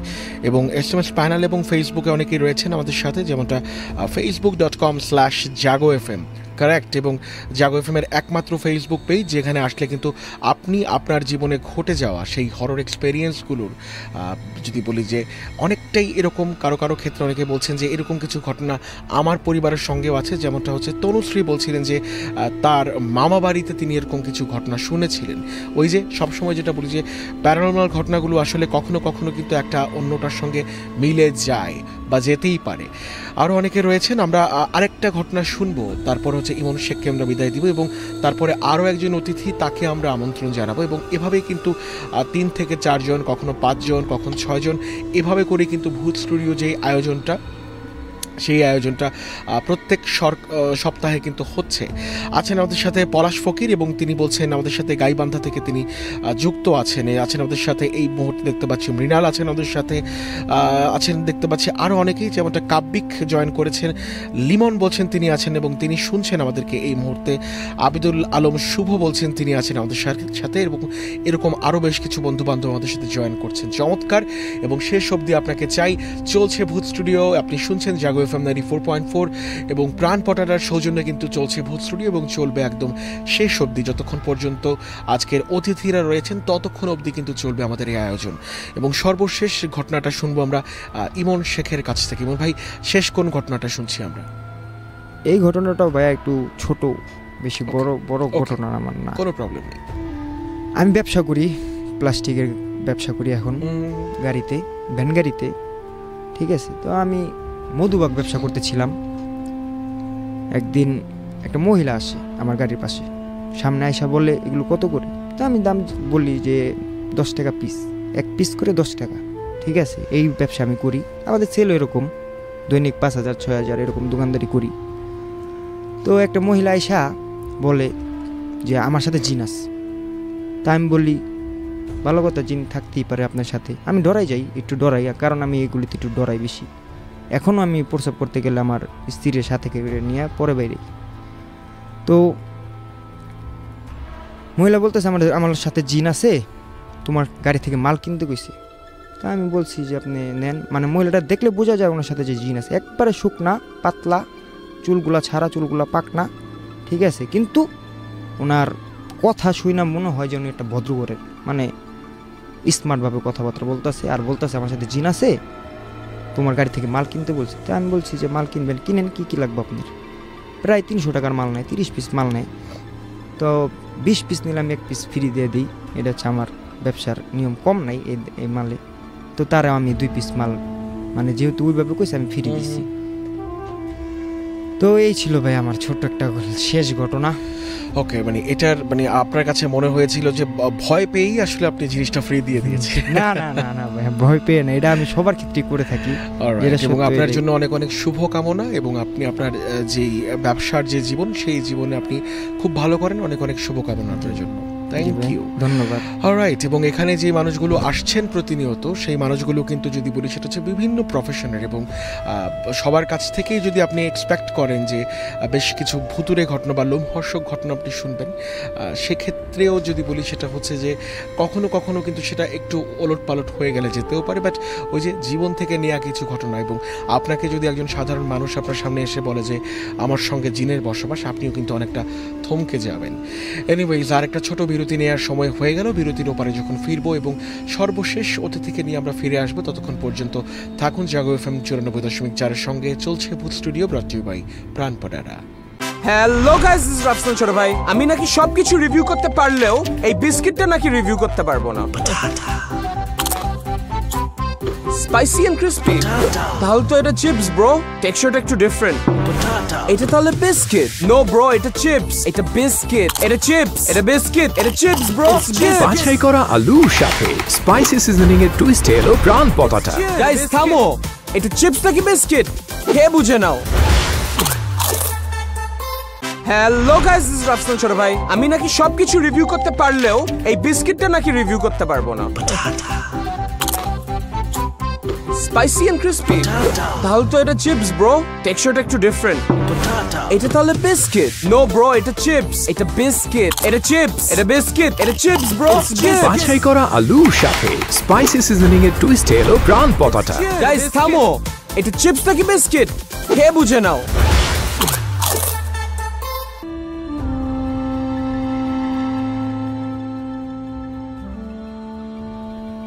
দ্যাটস রাইট, শুনছেন সবসময় জাগো এফএম 94.4 এবং চলছে কিন্তু ভূত স্টুডিও। এবং ভূত স্টুডিওতে যদি বলি সেটা হচ্ছে যে সর্বশেষ অতিথিকে নিয়ে কিন্তু আমরা অলরেডি এই মুহূর্তে স্টুডিওতে বসে আছি এবং তার কাছ থেকে আমরা একে একে বেশ কিছু ঘটনা শুনবো। অনেকেই যদি বলি যে ফেসবুকে কিংবা হচ্ছে টেক্সট প্যানেল অনেকেই লিখছিলেন যে বড় কিছু ঘটনা শুনলে হচ্ছে বেশ ভালো লাগে। সো আশা করছি যে আজকে বাকি যে স্টোরিগুলো আছে সেই স্টোরিগুলো বেশ কিছু যদি বলি যে ধামাকাদার স্টোরি আমরা শুনতে পারবো এবং ধামাকাদার স্টোরি আমরা শোনাতে পারবো। এবং অবশ্যই যদি বলি যে পরের সপ্তাহে যদি আপনি আসতে চান ছোট্ট একটা কাজ করতে হবে, সেটা হচ্ছে রেজিস্ট্রেশন। মোবাইল ফোনের SMS অপশানে যে টাইপ করতে হবে আপনাকে RBS, তারপর আপনার নাম, আপনার লোকেশন এবং পাঠিয়ে দিবেন 26969 নাম্বারে। জয়েন করে আছেন অনেকেই, আফরোজা আছেন আমাদের সাথে, এদিকে প্রার্থনা জয়েন করেছেন পান্থপথ থেকে, তিনি আমাদেরকে শুনছেন। মিম আছেন আমাদের সাথে, কুমিল্লা কান্দিরপাড় থেকে আছেন তিনি, দেখতে পাচ্ছি কুমিল্লা থেকে আশুতোষ জয়েন করেছেন। এছাড়াও আরও বেশ কিছু বন্ধুরা কিন্তু রয়েছেন আজকে আমাদের সঙ্গে। এবং এই মুহূর্তে আমরা যেটা করব, আমাদের সর্বশেষ যিনি অতিথি তার সাথে পরিচিত হব। চলছে ভূত স্টুডিও ব্রট টু ইউ বাই প্রাণ পটাটা এবং সর্বশেষ অতিথি যিনি রয়েছেন তার সাথে পরিচিত হতে চাই। আসসালামু আলাইকুম, কি নাম? ওয়ালাইকুম আসসালাম, আমার নাম সাইফুল ইসলাম। সাইফুল ভাই কেমন আছেন? আলহামদুলিল্লাহ ভালো, আপনাদের দোয়ায়। জি সাইফুল ভাই, আমরা প্রথম যেই ঘটনাটা শুনবো সেটা কি আপনার নিজের সঙ্গে ঘটে যাওয়া কোনো ঘটনা? না, এটা আমার বাবার সাথে ঘটে যাওয়া ঘটনা। আমি আমার আম্মুর থেকে শুনছি আর বাবারে আমি জিজ্ঞেস করছি, তার থেকেও কনফার্ম হয়েছি। ওকে, সো চলুন আমরা ঘটনাটা তাহলে শুরু করি। আসলে ঘটনাটা হলো কি, আমার বাসা থেকে আমার নানু বাড়ি 11 কিলোমিটার দূরত্ব। তো আমার আম্মু অসুস্থ ছিল, তো আমার আব্বা বিকেল টাইমে আমার নানু বাড়িতে চলে যায়। তো তখন চলে যাওয়ার পরে আমাদের বাড়িতে আবার কিছু কাজ আছে, আপনার গ্যান্ডারি ভাঙায়, ওইগুলো দিয়ে আখের গুড় বানানো হয়, এগুলো আমাদের হয়তো তখন। তো তখন ওইগুলো ভাঙানোর ডেট পড়ছে পরের দিনই। পরে আমার বাবা আবার করছে কি, রাতে থেকে আপনার রাত আনুমানিক 3টা 3:30 এই সময়টা বের হয়েছে। তো এই জানতো যে ফজরের হয়তো 5-10 মিনিট বাকি আছে, এর আগে বের হয়েছে। তো বের হওয়ার পরে আমার আব্বা আপনার আসতেছে, কিন্তু আমার নানু বাড়ি থেকে আসার 2টা পথ। একটা পথ মানে ওখান দিয়ে দিনের বেলা আসছে, আর শর্ট সময়ের জন্য মানে 11 কিলোমিটার ওটা একটু কমে, তো এই জন্য তাড়াতাড়ি একটু শর্ট সময় যাতে বোর হওয়ার আগে আগেই বাড়িতে ফিরতে পারে। তো এরকম আসতেছে, তখন আমাদের নানু বাড়ি থেকে 15 মিনিট, জাস্ট 15 মিনিটের বেশি দূরত্ব হবে না, এরকম গেলে একটা ডেয়ারিং জায়গা আছে। ওটা আপনার অনেক আগে ওই ব্রিটিশ আমলে বাড়িঘর বানানো, আপনার এখনও দেখলে ভয় করে, মানে অন্ধকার পরিবেশ, ঠান্ডা, ওই জায়গার পরিবেশটাই মানে অন্যরকম। তো যখন আমার বাবা ওখানে আসে, তো তখন আস্তে আস্তে ওই পর্যন্ত আসার পরে আপনার আমি একটু কথা বলে নিই। ওই জায়গায় যে বাড়িটা, ওই বাড়িটা অনেক আগে আপনার জমিদাররা থাকতো। তো ওই জমিদারের এক ওয়াইফ ছিল, ওখানে সুইসাইড করে মারা গেছে। তো মারা গেছে যে জায়গায়, ওই জায়গায় আপনার একটা ইজুল গাছ ছিল, ওইটা আপনার জিনেদের বসবাস, ইজুল গাছ। তারপর বিভিন্ন গাছে থাকে, এর একটা হলো গিয়ে আপনার হিজুল গাছ। তো যখন ওই হিজুল গাছের ওই পর্যন্ত যায় আমার বাবা, তখন আপনার একটা নূপুরের আওয়াজ পাইতেছিল, আপনার ঝুমরুম ঝুমঝুম এরকম নূপুরের আওয়াজ, মানে মনে হয় যে কেউ হাঁটছে বা কেউ পায়ের সাথে পা নাড়াচ্ছে, তো এরকম আওয়াজ পাইতেছে। এরপরে আমার বাবা একটু সামনে গেছে, তো মানে ওই জমিদার বাড়ির সামনে যখন যায়, তখন আপনার ওই জায়গায় একটা পুষ্কুনি আছে অনেক বড়। তো ওই জায়গায় অনেক শ্মশান আছে। তো পুষ্কুনিটা অনেক বড়, প্রায় আপনার 100% জায়গা নিয়ে। তো সামনে একটা ঘাট আর পিছনে একটা ঘাট। আর তখন তো এত স্মার্ট বাংলাদেশ ছিল না, তখন মানে আপনার সব মেঠো পথ ছিল, অন্যরকম পরিবেশ ছিল। তো তখন আপনার আমার বাবা যখন ওই ঘাটের সামনাসামনি যায়, তখনই আমার বাবার মানে ফালায় দেয় হঠাৎ করে। ওই জায়গায় একটা বড় একটা বট গাছ আছে, ওই বট গাছটা খুব ভয়ঙ্কর, মানে দিনের বেলা এখনও যদি কেউ যায় এমনিতেই ভয় লাগে। তো তারপরে আমার বাপ যখন ওই বট গাছের নিচে গেছে জাস্ট, তখনই আমার বাপরে ফালাইয়া দিছে ধাক্কা মাইরা। তো ফালাইয়া দেওয়ানোর পরে আমার বাপ বুঝতে পারতেছে না যে আসলে কী হলো। তো পরে উঠছে, ওঠার পরে ফজরের আজান দিতেছে না, আর তার কাছেও কোনো ঘড়ি নাই, আর তখন মোবাইলও নাইগা, অ্যাভেলেবল মোবাইল তখন বেরও হয় নাই। এটা আপনার 95-এর আগের ঘটনা, 1995-এর। তো তখন আমার বাবা ওই জায়গায় পড়ে যাওয়ার পরে আপনার এখন একটু হাত ঠাত ধুইব বা গায়ে মাটি লাগছে এটা ধুইব এরকম মানে দেখতেছে না কিছু। কিন্তু সাইডে একটা খাল আছে, ওটা আমাদের দেশের ভাষায় খাল বলা হয়। তো ওই খালে নামার কোনো সিচুয়েশন নাই। পরে করলো কি, আপনার ওই যে শানের ঘাট জমিদার বাড়ির ওই ঘাটে গেছে, গিয়া আপনার তখন প্রায় ফজরের আধা ঘন্টা বা 45 মিনিট এরকম বাকি আছে আজান দেওয়ার। তো যখন আমার বাপ ওই ঘাট পাড়ে যায়, গিয়ে পানি ধরতে যায়, তখন তারা ধাক্কা মেরে পানির মধ্যে ফালাই দেয়। তখন পানির মধ্যে ফালাই দেওয়ার পরে মানে অনেক লোকজনে মিলে মনে হয় তারে মানে পানির মধ্যে চুবাইতেছিল। তারপরে আমার বাবা ওই জায়গা থেকে মানে কোনো মানে নিজের যতটুকু চেষ্টা সেরকম করে ওই জায়গা থেকে উপরে উঠা আপনার কাউরে পাইতেছিল না। এক পর্যায়ে মানে ওদের টর্চারে, জিনপুরীদের টর্চারে আমার বাবা আপনার ওই জায়গায় অজ্ঞান হয়ে পড়ে যায়। অজ্ঞান হয়ে পড়ে যাওয়ার পরে তারপরে ওই জায়গায় কেউ যায় না এমনিতে, মানে সচরাচর যে একটা লোকজন হাঁটবো এরকম কোনো না। আর জায়গাটা খুব ডেয়ারিং, ওই জায়গায় দিনের বেলায় বলতো কেউ যাইতো না, কিন্তু তার আশা লাগবে এই জন্য। এরপরে আমার বাবা অজ্ঞান ওই জায়গাতেই পড়ে থাকে, তার গায়ে অনেক কাদা কুদা মাখা ছিল। পরে তো ওইগুলো ধুইতে যখন নামছে তখন তো তার পানিতে চুবাইছে ওই মানে ওই জিনপুরীরা। পরে যে এক পর্যায়ে মানে অনেক কষ্ট করে উঠছে, ওঠার পরে সিঁড়ি দিয়ে উঠতে যায় আর পড়ে যায়। এক পর্যায়ে মানে অনেক কষ্ট করতে করতে উঠছে উপরে। ওঠার পর অজ্ঞানে আমার বাবা ওই জায়গায় পড়ে থাকে। তো এরপরে এক লোক আবার এর জমিদার বাড়ির ওই একটু সামনে আগাইলেই আপনার তাদের বাসা। তো ওই লোক আবার প্রত্যেক দিন সকালবেলা ফজরের নামাজ টামাজ পড়ে গরু টরু পালতো, ওই গোলারে পানি টানি খাওয়া। পরে আমার নানু বাড়ির ওই জায়গায় দোকানপাট, ওই তাদের ওদিকটা ছিল হিন্দু এলাকা, আর আমাদের যে নানু বাড়ি যেখানে, ওখান থেকে 15 মিনিট দূরত্ব। তো ওই জায়গায় মুসলমানরা বসবাস করত। তো হিন্দু এলাকা ওইটা খুবই খারাপ, তাদের মানে আপনার যে জায়গাগুলা মানে অনেক ডিয়ারিং, মন্দির, তারপরে আপনার যে শ্মশান, তারপরে তাদের যে ভবনগুলা এগুলা মানে দেখলে অন্যরকম একটা সময়, হ্যাঁ অনেকটা আগের সময় মানে দেখলে ওটা ভয় করতো। আর এখনও যে একটা বট গাছ আছে ওইটার নিচে গেলে এমনিতেই ভয় লাগে। এখন যে এই সময়টা তখনই ভয় লাগে, আর তখন তো বিদ্যুৎ পাওয়ার এগুলা ছিল না। তো তখন ওই লোক আবার করছে কি, ফজরের নামাজ পড়া ওই দিন তার ভুসি মানে আসে একটু বেলা করে, কিন্তু ওই দিন একটু আগেই আসতেছিল। তো নামাজ পড়ার পর তার যেন কি কাজের উদ্দেশ্যে দোকান পাড়ে আসতেছে। তো দোকান পাড়ে আসার পথে দেখে যে ওই বটগাছের ওই শানের গার্ডের ওই জায়গায় শ্মশানের পাশে আমার বাবা ওই জায়গায় ঘুমিয়ে আছে। তো নাক মুহে গা গাতরে মানে পুরো বড়িতে কাদা কুদা মাখা বর্ষার সিজন। তো বর্ষা সিজনের পরে এরপরে আমার বাবারে তুইলা ওই জায়গা থেকে দেখে চিনতে পারছে যে তো অমুকের জামাই। তো পরে আরও একজন লোক নিয়ে এরা ধইরা পরে আমার বাবারে ওই দোকান পাড়ে নিয়ে আসে, আমার চাস্তো নানার দোকান পাড়ে। তো পরে আনার পরে আমার নানু বাড়িতে নিয়ে আসে, না গোসল টোসল করায়। গোসল টোসল করানোর পরে আমার বাবার খুব জ্বর থাকে, মানে অনেক অসুস্থ, মানে যে সে বাঁচবো কিনা এরকম ছিল না। মানে অনেক জায়গায় ইনজুরি হয়ে গেছে, যে কাইটা কুইটে গেছে, মানে এরকম ইনজুরি। তো পরে আনার পরে যখন একটু সুস্থ হলো, তখন আমার আব্বারে সবাই জিজ্ঞেস করতেছে যে আসলে কি হয়েছিল তোমার।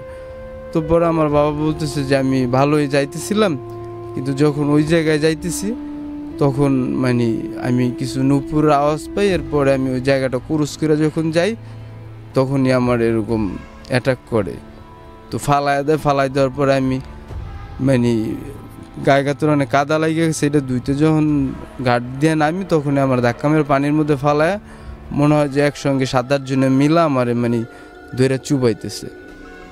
তো পরে আমার বাবা আল্লাহ বিল্লাহ যতটুকু মানে আল্লাহ রাসূলের নাম নিয়ে মানে দোয়া দুরূপ পড়ছে, পড়ার পর ওই জায়গা থেকে উঠছে। পরে আমার নানু বাড়িতে যখন আসে তখন আমার একটা নানা আছে, আর সাথেও জিন আছে, এরও একটা ঘটনা আছে, আমি এটার পরে যাব তার ঘটনায়। তো তখন তারে মানে আমার নানু বাড়িতে আনা হয়, তারপরে সে এক জায়গায় বৈঠকে বসার পরে মানে সে দেখতেছিল যে আসলে কি হয়েছে। তো পরে সে বৈঠক করে বলতেছে যে ওই জায়গায় দিয়ে সে যখন যাইতেছে তখন ওই জায়গায় পরীরা ওই শানের ঘাটে গোসল করতেছিল। তো সে যখন পইরা যায়, দুষ্ট একটা জিন ছিল ওই বট গেছে, তো ওই দুষ্ট জিন তারা ধাক্কা মেরে ফালায় দেয়। তো ধাক্কা মেরে ফালায় দেওয়ার পরে সে যখন মানে হাত পাও ধুইতে যাইতেছে, ওই জায়গায় গেছে শানের ঘাটে পরীরা গোসল করতেছে, তখন ওরা ওইটা বোরিং ফিল করছে। বিরক্ত হওয়ার পরে তারে ওরা পানির মধ্যে ফালায়, তারাও মানে চুবাইছে। তো এরপরে আমার বাপ ওই জায়গা থেকে প্রায় 5-7 দিন পর আস্তে আস্তে সুস্থ হয়, পরে আমাদের বাড়িতে আসে। এটা ছিল আমার আব্বুর নিয়ে ঘটনা, প্রথম ঘটনা। হ্যাঁ, প্রথম ঘটনা। অলরাইট, আমরা আবারও আসবো আমাদের যিনি সর্বশেষ অতিথি তার কাছে, এবং চলছে কিন্তু ভূত স্টুডিও, এবং অনেক দিন আগের একটা ঘটনা শুনছিলাম, এবং আজকে যিনি অতিথি তার বাবার সঙ্গে ঘটে যাওয়া একটা ঘটনা। এবং ধন্যবাদ সাইফুল ভাই, আমরা সাইফুল ভাইয়ের কাছে আরও একটাবার আসবো, বাট তার আগে এসএমএস প্যানেল অনেকে বলছে শ্মশান ঘাটের ঘটনা শুনতে চাই। যেমনটা একটু আগে হচ্ছে আফসারা নামে একজন আপু বলছিলেন, সেটা হচ্ছে যে মর্গের কোনো ঘটনা কিংবা হচ্ছে কোনো ডোমের সঙ্গে যদি কোনো ঘটনা থেকে থাকে, সো অবশ্যই আমরাও চাই যে এই ধরনের ঘটনাগুলো প্রচার করতে, বাট তার জন্য হচ্ছে আপনার সাপোর্টটা ভীষণভাবে দরকার। বিকজ এখানে যে গল্পগুলো আমরা শুনে থাকি, সেই ঘটনাগুলো বা সেই গল্পগুলো কিন্তু প্রতি সপ্তাহে যেই মানুষগুলো এখানে আসেন তাদের জীবনে ঘটে যাওয়া কিংবা তাদের কালেকশানে থাকা কিছু স্টোরি। তো সব মিলিয়ে আশা করি যে আজকের এপিসোডটা খুব একটা মন্দ লাগছে না, এবং সবগুলো ঘটনায় যদি আপনি মনে করেন যে অনেক লং স্টোরি হবে, তাহলে ভুল হবে। বিকজ এই ঘটনাগুলো তো আমরা নিজের হাতে কাগজে কলমে লিখছি না, কিংবা যারা আসছেন তারাও কাগজে কলমে লিখছেন না। সো দ্যাট সেক্ষেত্রে যে ব্যাপারটা খুব ইম্পর্টেন্ট সেটা হচ্ছে যে এখানে সেই গল্পগুলোই প্রচার করা হয় যেই গল্পগুলো সাধারণ মানুষের গল্প, এবং সাধারণ মানুষের গল্পগুলোই কিন্তু তারা সাধারণভাবে এখানে বলেন, রাইট? সো আপনার কাছে যদি আপনার ঝুলিতে এরকম কিছু ঘটনা থেকে থাকে, সেটা শ্মশানঘাট কেন্দ্রিক হতে পারে, কবরস্থান কেন্দ্রিক হতে পারে, কিংবা পুরনো কোনো বাড়ি কেন্দ্রিক কোনো একটা ঘটনা হতে পারে, সেই ঘটনাগুলো নিয়ে আপনিও আসতে পারেন। বাট তার জন্য আপনাকে যেটা করতে হবে সেটা হচ্ছে রেজিস্ট্রেশন, এবং রেজিস্ট্রেশন করার যে প্রসেস RBS, তারপরে আপনার নাম, আপনার লোকেশন এবং আপনার প্রফেশন লিখে পাঠিয়ে দিবেন 26969 নাম্বারে। সাইফুল ভাই, আমরা দ্বিতীয় ঘটনাটা শুনবো আপনার কাছ থেকে, সেটা কবে কোথায় ঘটেছিল একটু জানতে চাই। এখন দ্বিতীয় ঘটনা আমি যদি 2টা ঘটনা বলতে পারি তাহলে আমি আমার একটা ঘটনা আছে সেটা বলবো, আর যদি 3টা বলতে পারি তাহলে আমার নানারটা বলবো। যে আপনি আপনার দ্বিতীয় আপনার যেই ঘটনাটা বলতে ইচ্ছে করছে সেই ঘটনাটা বলুন। আচ্ছা, তাহলে আমি আমার নানার ঘটনাটা শেষ করি। এটা হলো আমার ফুপা, তো আমার সম্পর্কে নানা হয়, তাদের বাসা বরিশালেই, কিন্তু তারা তাদের দেশের বাড়ি থাকতো না, থাকতো ঢাকাতে। আচ্ছা। তো এক পর্যায়ে যখন দেশে গেছে তখন আমার নানু বাড়িতে ওখানে তারা থাকতো। তো সে যখন ছোট ক্লাস 5-এ পড়ে তখন সে স্কুলে যাইতেছিল, এটা আপনার গৌরনদী উপজেলার একটা প্রাইমারি স্কুল, ওখানে পড়তেছিল। তো তখন সে দুপুর টাইম আসতেছিল দেশের তার বাসার দিকে। তো তখন আসার পরে একটা জায়গা, একটু বেকট একটা জায়গা, তো একটা বড় একটা শিমুল গাছ ছিল। তো ওখানে যখন সে আসে দেখে ওই শিমুল গাছের পাশেই একটা পাগল বসা। তো আসলে ওটা পাগল ছিল না, ওটা ছিল জিন। তো যখন ওই পাগল আসে, জিন পড়েছিল এটা। তো যখন তারে ডাক দেয়, আমার ওই নানারে ডাক দেয় যে এদিকে আসো। তো সে যায়। তো যাওয়ার পরে তার হাত সামনে আগাতে বলে, পরে যে তোর হাতটা পাত। তো সে ফার্স্ট টাইমে হাত পাতে ছিল না, পরবর্তীতে সে হাত পাতার পরে তার হাতের মধ্যে 2টা পোকা দেয়। তো পোকা দিয়া ওই পোকা দুইটা বলে কি তুমি হাত বন্ধ করে রাখো। পরে সে হাতটা বন্ধ করে রাখতেছিল। তো তো বন্ধ করে রাখছে। এরপরে সে বাসার দিকে আসতেছে, সে বাসার দিকে আসতেছে, আসার পথে এখন দেখতেছে যে তার হাত থেকে মিষ্টি শিরা পড়তেছে। আর তারে বলতেছে যে তোর এই দুইটা আমি দিলাম, যখন হাতে দেয় যে তুই এই দুইটা কাউরে দিবি না, তুই এই দুইটা খাবি। তো সে কিছুক্ষণ পরে ফিল করতেছে তার হাত দিয়ে রস বের মিষ্টির যে শিরা যেটা বলে ওইটা পড়তেছে। পরে সে যখন তার বাসার কাছাকাছি চলে আসে তখন সে হাত খুলছে। এখন হাত খোলার পর দেখে যে ওটা মিষ্টি। তো ওই পাগলে বলছে যে তুই এই দুইটা কাউরে দিবি না, তুই খাবি নিজে। তো সে যখন তার বাসায় আসে তখন আয়সা তার আম্মারে এরকম দেখায় যে মা আমারে এই দিছে, কিন্তু এটা তো এই হয়েছে, আমার এটা খাইতে বলছে। তো আর আম্মা বলছে না তুই এটা খাইস না। তো তখন সে তার আম্মার কথা শোনে না, সে বাসার ভিতরে গিয়ে সে ওইটা মিষ্টিটা খেয়ে ফেলে। তো মিষ্টিটা খাওয়ার পরে ওইটা দিয়ে হলো তার মানে আপনার ওদের যে আওতাভুক্ত করা এটা করণীয়, মিষ্টি এই জন্য দিছে। তো যখন মিষ্টি খায়া ফেলাইছে সে, তখন আর কোনো প্রবলেম হয় নাই। কিন্তু কয়েকদিন যাওয়ার পরে আস্তে আস্তে মানে তার সাথে ওইটা মানে আসতে থাকে। যখন ক্লাস সে 8-এ পড়ে তখন একবারে কন্টিনিউ বলতে সব সময় তার সাথে ওইটা থাকে, তো আর যায় না। আর অনেক তারপরে যখন এরকম ফেস করতে থাকে কন্টিনিউ জিন পরে আসে, তখন তার মা বাবা তারা একটা ট্রিটমেন্টের ব্যবস্থা করে যে আসলে এরকম থাকলে তো হয় না, তাহলে একটা ট্রিটমেন্ট করি। তো পরে ট্রিটমেন্ট করে কোনোভাবেই কোনো কাজ হইতেছিল না, কেননা তার তো মিষ্টি খাওয়াই ফেলাইছে। ওকে, তো এটা সে ভালো হইতেছিল না, কিন্তু তার সাথে যেটা ছিল এটা অনেক ভালো ছিল। এটা মানে ভালোভাবে মানুষের কোনো ক্ষতি করে না, মানুষের কল্যাণে কাজ করে থাকে।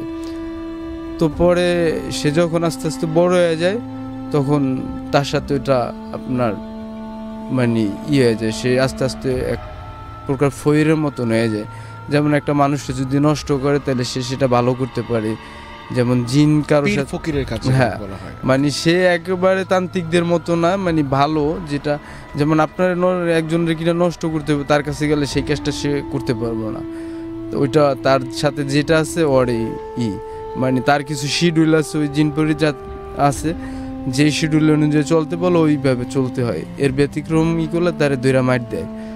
তো অনেক সময় দেখা যায় সে একটা রুগী দেখে, তারা যদি বেশি মোটা অঙ্কের টাকা দেয় তাহলে সে টাকা নিতে পারে না, একটা ফিক্সড একটা অ্যামাউন্ট আছে ওইটা নিতে হয় তার। তো পরে আমরা এরকম করলাম কি, এরকম আসতে থাকে তার সাথে। আমি আগে 2-1বার দেখছি, যখন আমি ছোট আমার নানু বাড়িতেই থাকতো, আমিও আমার নানু বাড়িতে বসে ফার্স্ট টাইম নুরানির মধ্যে সে পড়াশোনা করছিলাম, পরে স্কুল লাইফে চলে গেছি। তো তখন দেখলাম যে হঠাৎ করে আমরা মানে এর আগে আরেকটু ঘটনা আছে, আমি আমার মামা আর ওই আমার নানা আর আমার মামাতো ভাই আমরা বাজারে যাই তখন 4:30 বা 5টা এরকম নাগাদ বাজারে যাই। আমার নানু বাড়ির ওই জায়গায় একটা বন্দর বাজার আছে, ওই জায়গায় যাই। তো ওইগুলো হিন্দু এলাকায়। তো পরে যাওয়ার পরে আমি করলাম কি, ওই বাজারে গেছি, বাজার যাওয়ার পরে আমি বলতেছি যে আমি মিষ্টি খাবো। তো আমার মামা করলো কি যে আমার নিয়ে মিষ্টির দোকানে যাইতেছে। এখন তার আবার নিষেধ আছে, যেমন মিষ্টি সে খাইতে পারবো মুসলমানের দোকানে, যেমন আপনার পাক পবিত্র হয়ে যদি মিষ্টি বানায় তাইলে তার সাথে যেটা আছে তারা তারে খাইতে দিব, কিন্তু সে যে কোনো জায়গায় করতে খাইতে পারবো না। তখন আমার একটা পছন্দ যে আমি গোশের দোকানে মিষ্টি খাবো আর ছানা খাবো। তো এখন একজন একটা যাবো আর 3জন আবার আর একটা যাবো, এরকম হয় না। সে এক পর্যায়ে মানে তারে আমরা ডাকতেছি, সে আসবেও না। পরে কি করার, এক সময় আমাদের কথা রাখতে, তার সে ফর্মালিটি রক্ষা করতে আমাদের সাথে আসার পরে আমরা আপনার মিষ্টি খাই। ওখানে আপনার রসমালাই যেটা বলে ওটা খুব ভালো হয়, আমরা ওইটা খাই। তারপরে আমি ছানা খাই। খাওয়ার পরে তখন এটা ছিল আপনার এই বৈশাখ মাসের শেষ সময়টা বা মাঝামাঝি এরকম একটা সময়। তো তখন আসার পরে মামার একটু কাজ ছিল, মামা বলল কি যে আপনি এই ওদের নিয়ে বাসায় যান, আমি আসতেছি কিছুক্ষণ পরে, আমার একটু কাজ আছে। তো পরে আমরা মাগরিবের পর মানে মাগরিবের আর এশারের এই সময়টার মাঝামাঝি সময়টায় আমরা যখন আসতেছি তখন একটা হিন্দু বাড়ি আছে, ওই জায়গায় আপনার মানে ওই আগে লোকজন থাকতো, এখন থাকে না, তারা ইন্ডিয়া চলে গেছে। তো ওই জায়গা পরিত্যক্ত একবার একটা বাড়ি, কিন্তু কিছু আম গাছ আছে আর ওদের পুরনো কিছু ভবন বিভিন্ন কিছু চিতা এরকম টাইপের এগুলা লাশ টাস পোড়াই, তো ওরকম টাইপের একটা জায়গা আছে, শ্মশান যেটা। হ্যাঁ শ্মশান বলা হয় যেটা। তো ওই জায়গায় আপনার একটা আম গাছ আছে। তো আম গাছ থাকার পরে আম গাছ কয়েকটাই আছে, আর বেতেরও ঝুপড়া আছে। এখন কেউ ওটা ক্লিন করে না, ওই বেতের ঝুপড়া জঙ্গল টঙ্গল এগুলো হয়ে গেছে। তো পরবর্তীতে আমি রাস্তা দিয়ে হাঁটতেছি, আমার নানা আমার থেকে প্রায় 1-1.5 মিনিটের দূরত্ব, আর আমি আর আমার মামাতো ভাই এই মানে মিষ্টি খাওয়ার পরে তার যেন কেমন একটা ভাবভঙ্গি চলে আসছে, বলতেছে যে আমি বাসায় চলে যাব, আমি আর থাকবো না, মানে আর ফেস টেস অন্যরকম একটা কিছু শো করতেছে তার ফেস, এরকম ফিল করতে পারতেছি। তো তখন আমি হাঁটতেছি আর ওই মামাতো ভাই হাঁটতেছে, সে আমাদের যে 1.5 মিনিটের দূরত্ব এরকমই, বেশি হবে না, হাঁটতেছে। তো হঠাৎ করে আমি দেখতেছি যে আম পড়তেছে অনেকগুলা। তো আমিও তখন মোটামুটি খুব একটা বড় না, তো তখন আমার একটা আমের নেশা জেগে গেল যে অনেক সুন্দর সুন্দর আম পড়তেছে। আমি 2-3টা আম কুড়াইছিও, পথের মধ্যেই পাইছি। তো এরপরে ভাবলাম যে বড় কয়েকটা আম মানে এরকম ওই বেতের ঝুপড়ার পাশে পড়ছে, এরকম টাইপের আমি আলাপ পাইছি। তা আমি তখন যখন ওই জায়গায় যাই, আমি ওই বেতের ঝুপড়ার ওই জায়গায় গিয়ে আমার সাথে আম আছে 3-4টা, ওইগুলো এক হাতে আর এক হাত দিয়ে আমি আম খুঁজতেছি। তো ওই বেতের ঝুপড়ার ওই জায়গায় যাওয়ার পর আমি 2-3টা আম পাইছি।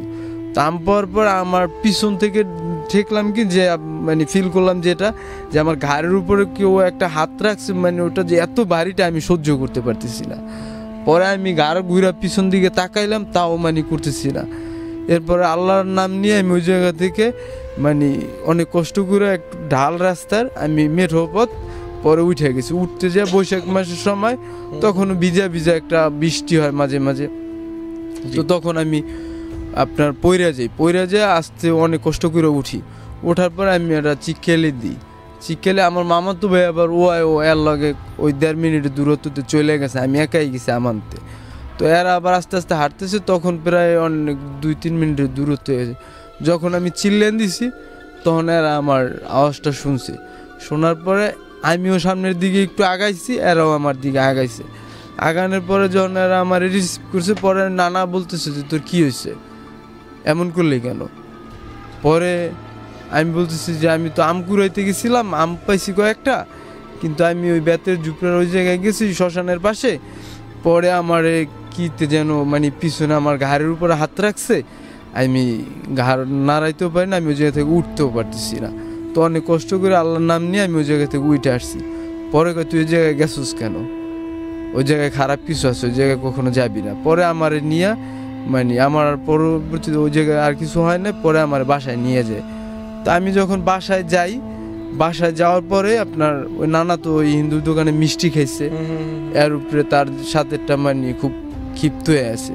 তো যখন সে বাসায় গেছে, বাসায় যাওয়ার পরে আমরা ভিতরে বাসার মধ্যে ঢুকছি, মানে আপনার সামনের যে বারান্দা রুম, ওই বারান্দা রুমে শুয়া নিজেরে মারতাছে, আর মানে প্রচণ্ড আকারে নিজেরে মারতাছে। এরকম মানে কখনোই কোনো মানুষ এরকম করে না।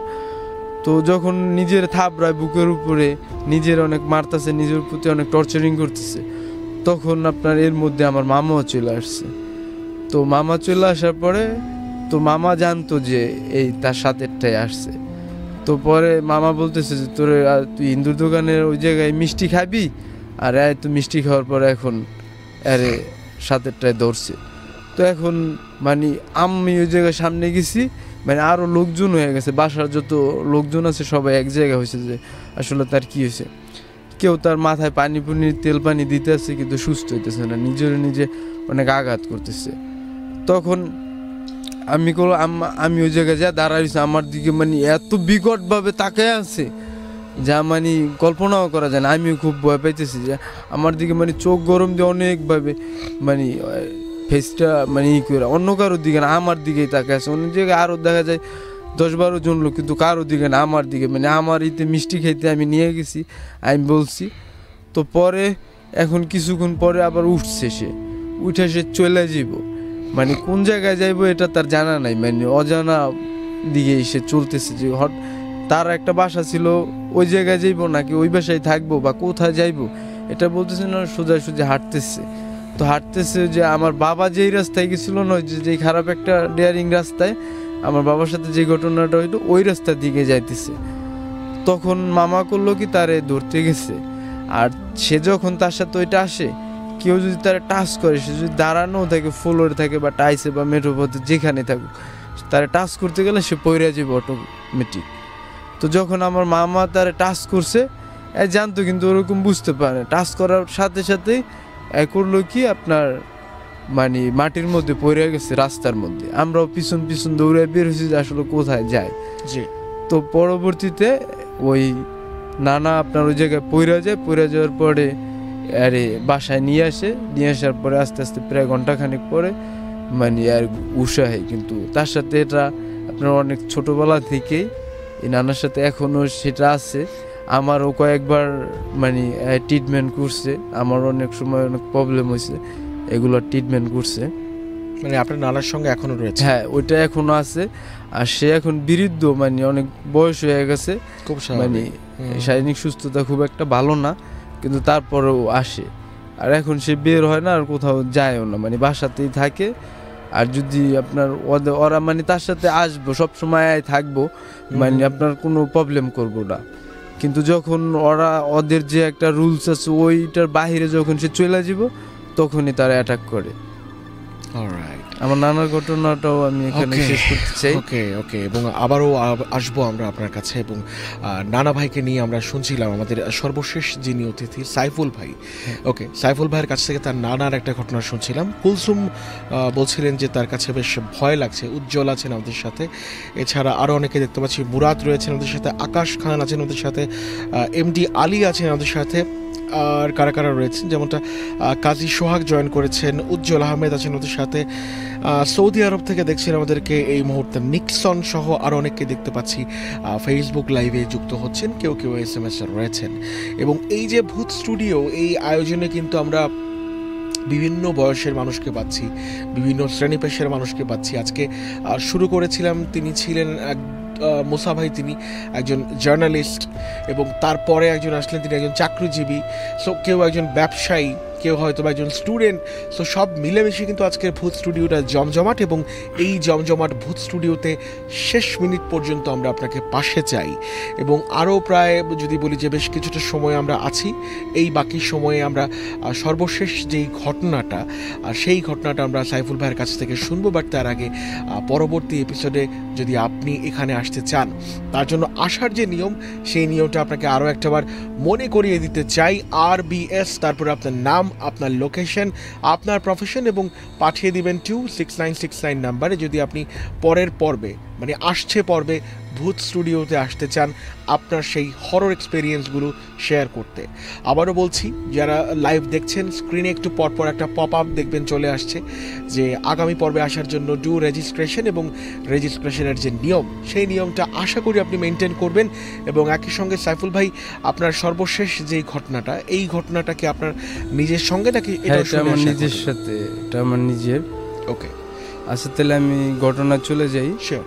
তো আমি, আমার মামা বিয়ে করছে নতুন, তো তখন দেখা যায় যে 3 দিন পরে কনের বাড়িতে বেড়াতে যাওয়া হয়। তো আমি মামার সাথে ওই মামির বাড়িতে বেড়াতে যাই। তো মামির বাড়ি অনেক দূরে, কিন্তু আপনার তার বোনের বাড়িতে বসে তার বিয়ে হয়েছে। তো তার যে বোনের বাড়িটা, ওইটা একটা হিন্দু এলাকা, ওখানে মুসলমান নাই বললেই চলে। তারা দূর থেকে মানে আইসা জায়গা কিনা পরে বাড়ি করছে। আর ওই জায়গায় যারা ছিল তারা মানে চলে গেছে মানে ইন্ডিয়াতে জায়গা বিক্রি করে দেয়া। তো তখন মানে আমার এরিয়ায়, আমার নানু বাসা থেকে আপনার কত 20-25 মিনিট সময় লাগে ওই জায়গায় যাইতে। মানে একটা খেয়া পার হইলেই তারপরে ওইটাও একটা শহর এলাকা, পৌরসভার মধ্যেই। তো আমি যখন ওই জায়গায় যাই ওই বাড়িতে, তখন আপনার এটা 2008-9 ঘটনা, 8-এর শেষের দিক থেকে এই সময়ের ঘটনা। তো তখন আমি আপনার ওই জায়গায় না, ওই বাড়িতে যাই, যাওয়ার পর আপনার দুপুরবেলা খাওয়া দাওয়া করে আমি একটু ঘুরতে পারি ওই বন্দরে। তো আমি যখন বন্দরে আসি, তারপরে বন্ধু বান্ধবের লাগে একটু আড্ডা মারলাম। তারপর ওখান থেকে একটু দূরে আপনার একটা অনুষ্ঠান হচ্ছিল, আপনার যে কনসার্ট। তো পরে আমি বলতেছি যে আমি তো বেড়াইতে আসছি, এখন কনসার্টে যাব না, গেলে তো অনেক রাত হয়ে যাব, তাইলে তোমরা যাও কনসার্টে, আমি থাকি, আমি বাসা চলে যাব। তখন আপনার সন্ধ্যা 7টা এরকম টাইম। আমি তো ওখান থেকে আসছি বিকালে বাসা থেকে। তো সন্ধ্যা হয়ে গেছে যে বাসায় ফিরবো। তো পরে ওরা বলতেছে যে না চল তাড়াতাড়ি আমরা আগায় দিয়ে যাম। তো পরে ওইটা আমার আননোন একটা জায়গা, আমি ওরকম চিনিও না, কিন্তু আগে পরে ওই এলাকায় যাই নাই, না গেছি এরকম বলতে বন্দরে হয়তো বা গেছি এরকম টাইপের, বন্দরে অনেকেই গেছি কিন্তু ওদিকে ওই মহল্লায় কখনো যাই নাই। তো পরে আমরা আপনার কনসার্টে যাই, কনসার্ট শেষ হয় আপনার 11টা বাজে শেষ হয়ে যায়। তো এখন কনসার্ট থেকে যখন আসি আমার ওই এলাকারই কিছু ফ্রেন্ড ছিল, ওরা যারা বাড়িতে চলে যায়, আমার নানুদের বাসার ওদিকের 2-3টা ফ্রেন্ড ছিল, ওরাও খেয়া পার হয়ে চলে যায়। এখন আমি তো ওই বাসা থেকে বেড়াতে আসছি, এখন আমার ফোন দিতেছে যে তুমি কই। পরে আমি বললাম কি যে আমি তো একটু কনসার্টে আসছি, আমি আসতেছি। পরে আমার বললো যে রাস্তাঘাটের দিকে খুব একটা ভালো না, তাহলে তুমি এত রাত্রে কই গেছো, তো চালু করে আয়া পড়ো। তো পরে আমি বললাম কি যে আমি আসতেছি, সমস্যা না, আমার সাথে লোক আছে, ওরা আগায় দিয়ে। তো পরে যখন আমরা আপনার উপজেলার সামনে আসছি, তো আসার পরে ওখান থেকে এক একজন এক একদিকে ওই ওখানকার যারা ছিল চলে গেছে। আর আমার নানুদের ওপারে 3জন লোক ছিল, ওরাও বলতেছে যে আমরা এখন ওই জায়গায় যাবো, তোর আগায় দিয়ে দে, তাহলে তুই একটু কষ্ট করে জাগা, সমস্যা হইব না, আল্লাহর নাম লয়ে জাগা। পরে আমি করলাম কি আপনার ওরাও চলে গেল, আমি ওই জায়গা থেকে চলে গেছি। তাই বেশি একটা দূরত্ব না, যদি আমি ওখান থেকে আমি যেই রাস্তা ওখানে যাওয়ার মতো তাদের বাসে 3টা, একটা হলো আপনার প্রায় 15-20 মিনিট ঘুরে যাওয়া লাগবে, আর একটা ধরেন 10-12 মিনিট, আর একটা ধরেন 8-9 মিনিটের রাস্তা। তো আমি শর্ট যেটা হয় যে শর্টে যাওয়া যায় এই রাস্তাটাই নিলাম। তারপর আরেকটা রাস্তা আছে, ওই জায়গায় একটা লোক খামের সাথে সুইসাইড করছে, ওখান দিয়ে রাতের বেলা হাঁটা যায় না, অনেক খারাপ, অনেক বড় বড় পুষ্করিণী আছে ওই জায়গায়, ভৌতিক অনেক বিষয় আছে, এগুলো আমি পরে আমি যাই নাই। এখন আমি ভাবতেছি তাইলে এই নদীর পাড় একটা রাস্তা আছে, এই নদীর পাড় দিয়ে চলে যাই, কিন্তু নদীর পাড় ওইটা হিন্দু এলাকা, রাস্তার সামনে ছোট ছোট মন্দির আছে, নয়তো বা আপনার শ্মশান আছে, বা এদের পুরনো এইগুলো আছে, তারপরে তাদের প্রতিমা যেটাকে বলা হয় এগুলা সাজানো ওই মন্দিরে, ওইটা দেখা যায়। কিন্তু ওটা পৌরসভা এলাকা ছিল, তো কারেন্ট ছিল আপনার ওই মন্দিরের মধ্যে। আমি এক জায়গায় দেখছি একটা লাইট জ্বলে, আর হিন্দুদের বাড়িগুলা মেবি আপনার একটু ভিতরে হয়, আপনার একবারে যে রাস্তার সাইডে এরকম না, ওরা একটা বড় প্লেস নিয়ে পরে পিছন দিয়ে বাসা করে, আর সামনে ওদের জায়গাগুলো রাখে, ক্লিয়ার রাখে। তো পরে ওরা আপনার সচরাচর ওরা তো বের হয় না, দেখা যায় অনেক রাত হয়ে গেছে, তখন একবারে 12টা বাজতে কত 20 মিনিট বা এরকম টাইম বাকি আছে। আমি তো 11টা বাজে ওই জায়গা থেকে আসছি, আইসা বন্দরে ওগুলোকে করলাম যে আমার আগায় দিয়ে, তো ওরাও কেউ আসলো না। পরে আমি যাইতেছি, ওই জায়গায় ব্রিজ আছে, ব্রিজের গোড়া দিয়ে আপনার খালটাও যে একটা নদী, ওই নদীটাও খুব খারাপ, আর রাস্তাটাও খারাপ। আমি শর্টের কারণে ওই জায়গা দিয়ে যাইতেছে, আর আমি আত্মবিশ্বাস ছিল যে যাই হোক এই রাস্তায় হয়তো বা লোকজন থাকবো, কোনো প্রবলেম হইলে আমি কাউরে ডাক দিলাম, যদিও তো লোকজন আছে বসবাস করে। তো পরবর্তীতে এখন আমি যখন ওই রাস্তায় নামার পরে আর আমার কেমন যেন গা তো সবই অন্যরকম হয়ে যেতেছে, সামনে মনে হয় আমি হাঁটতেই পারতেছি না। তো তখন আস্তে আস্তে করে একটু সামনে গেলাম, সামনে যাওয়ার পরে দেখি অনেকগুলো শ্মশান, তারপরে আপনার দিনের বেলা যখন গিয়েছি অনেকগুলো কবর মধ্যে তুলসী গাছ লাগানো, অনেক খারাপ একটা ডেয়ারিং জায়গা, দেখলেই খুব ভয় করে। এখনও যে ওই জায়গার পরিবেশটা এরকম ঠান্ডা, আপনার একবারে নীরব, কোনো মানুষজন নাই, খুবই কম মানুষ আসে, 2-1 পুরোজন থাকলে দেখা যায় আসে, তা না হলে ওখান দিয়ে কেউ হাঁটে না সচরাচর। আর ওই জায়গায় আপনার ওরকম শ্মশান, বট গাছ, বিভিন্ন গাছ, তারপর আপনার অন্যরকম একটা এলাকা। তো পরে আমি যখন আস্তে আস্তে সামনে যাই, তখন মন্দির ওই শ্মশান কিছুটা পার হয়েছি, এরপরে যে আমার সামনে একটা শ্মশান বাজলো, এটা আমি ক্রস করলাম, তারপরে আমার ভালো জায়গায় আমি চলে আসলাম, এরকম না, একবারে তাদের বাসা পর্যন্ত যাইতে এইরকমই বাজবো, তারপর তাদের বাসা মাঝামাঝি জায়গায় ওই রাস্তাটার, আবার ওই সাইডেও আপনার ওরকম টাইপের। তো আমি যেই জায়গায় দিয়ে যাওয়া যাচ্ছি যে শর্টে চালু করে জামুগা।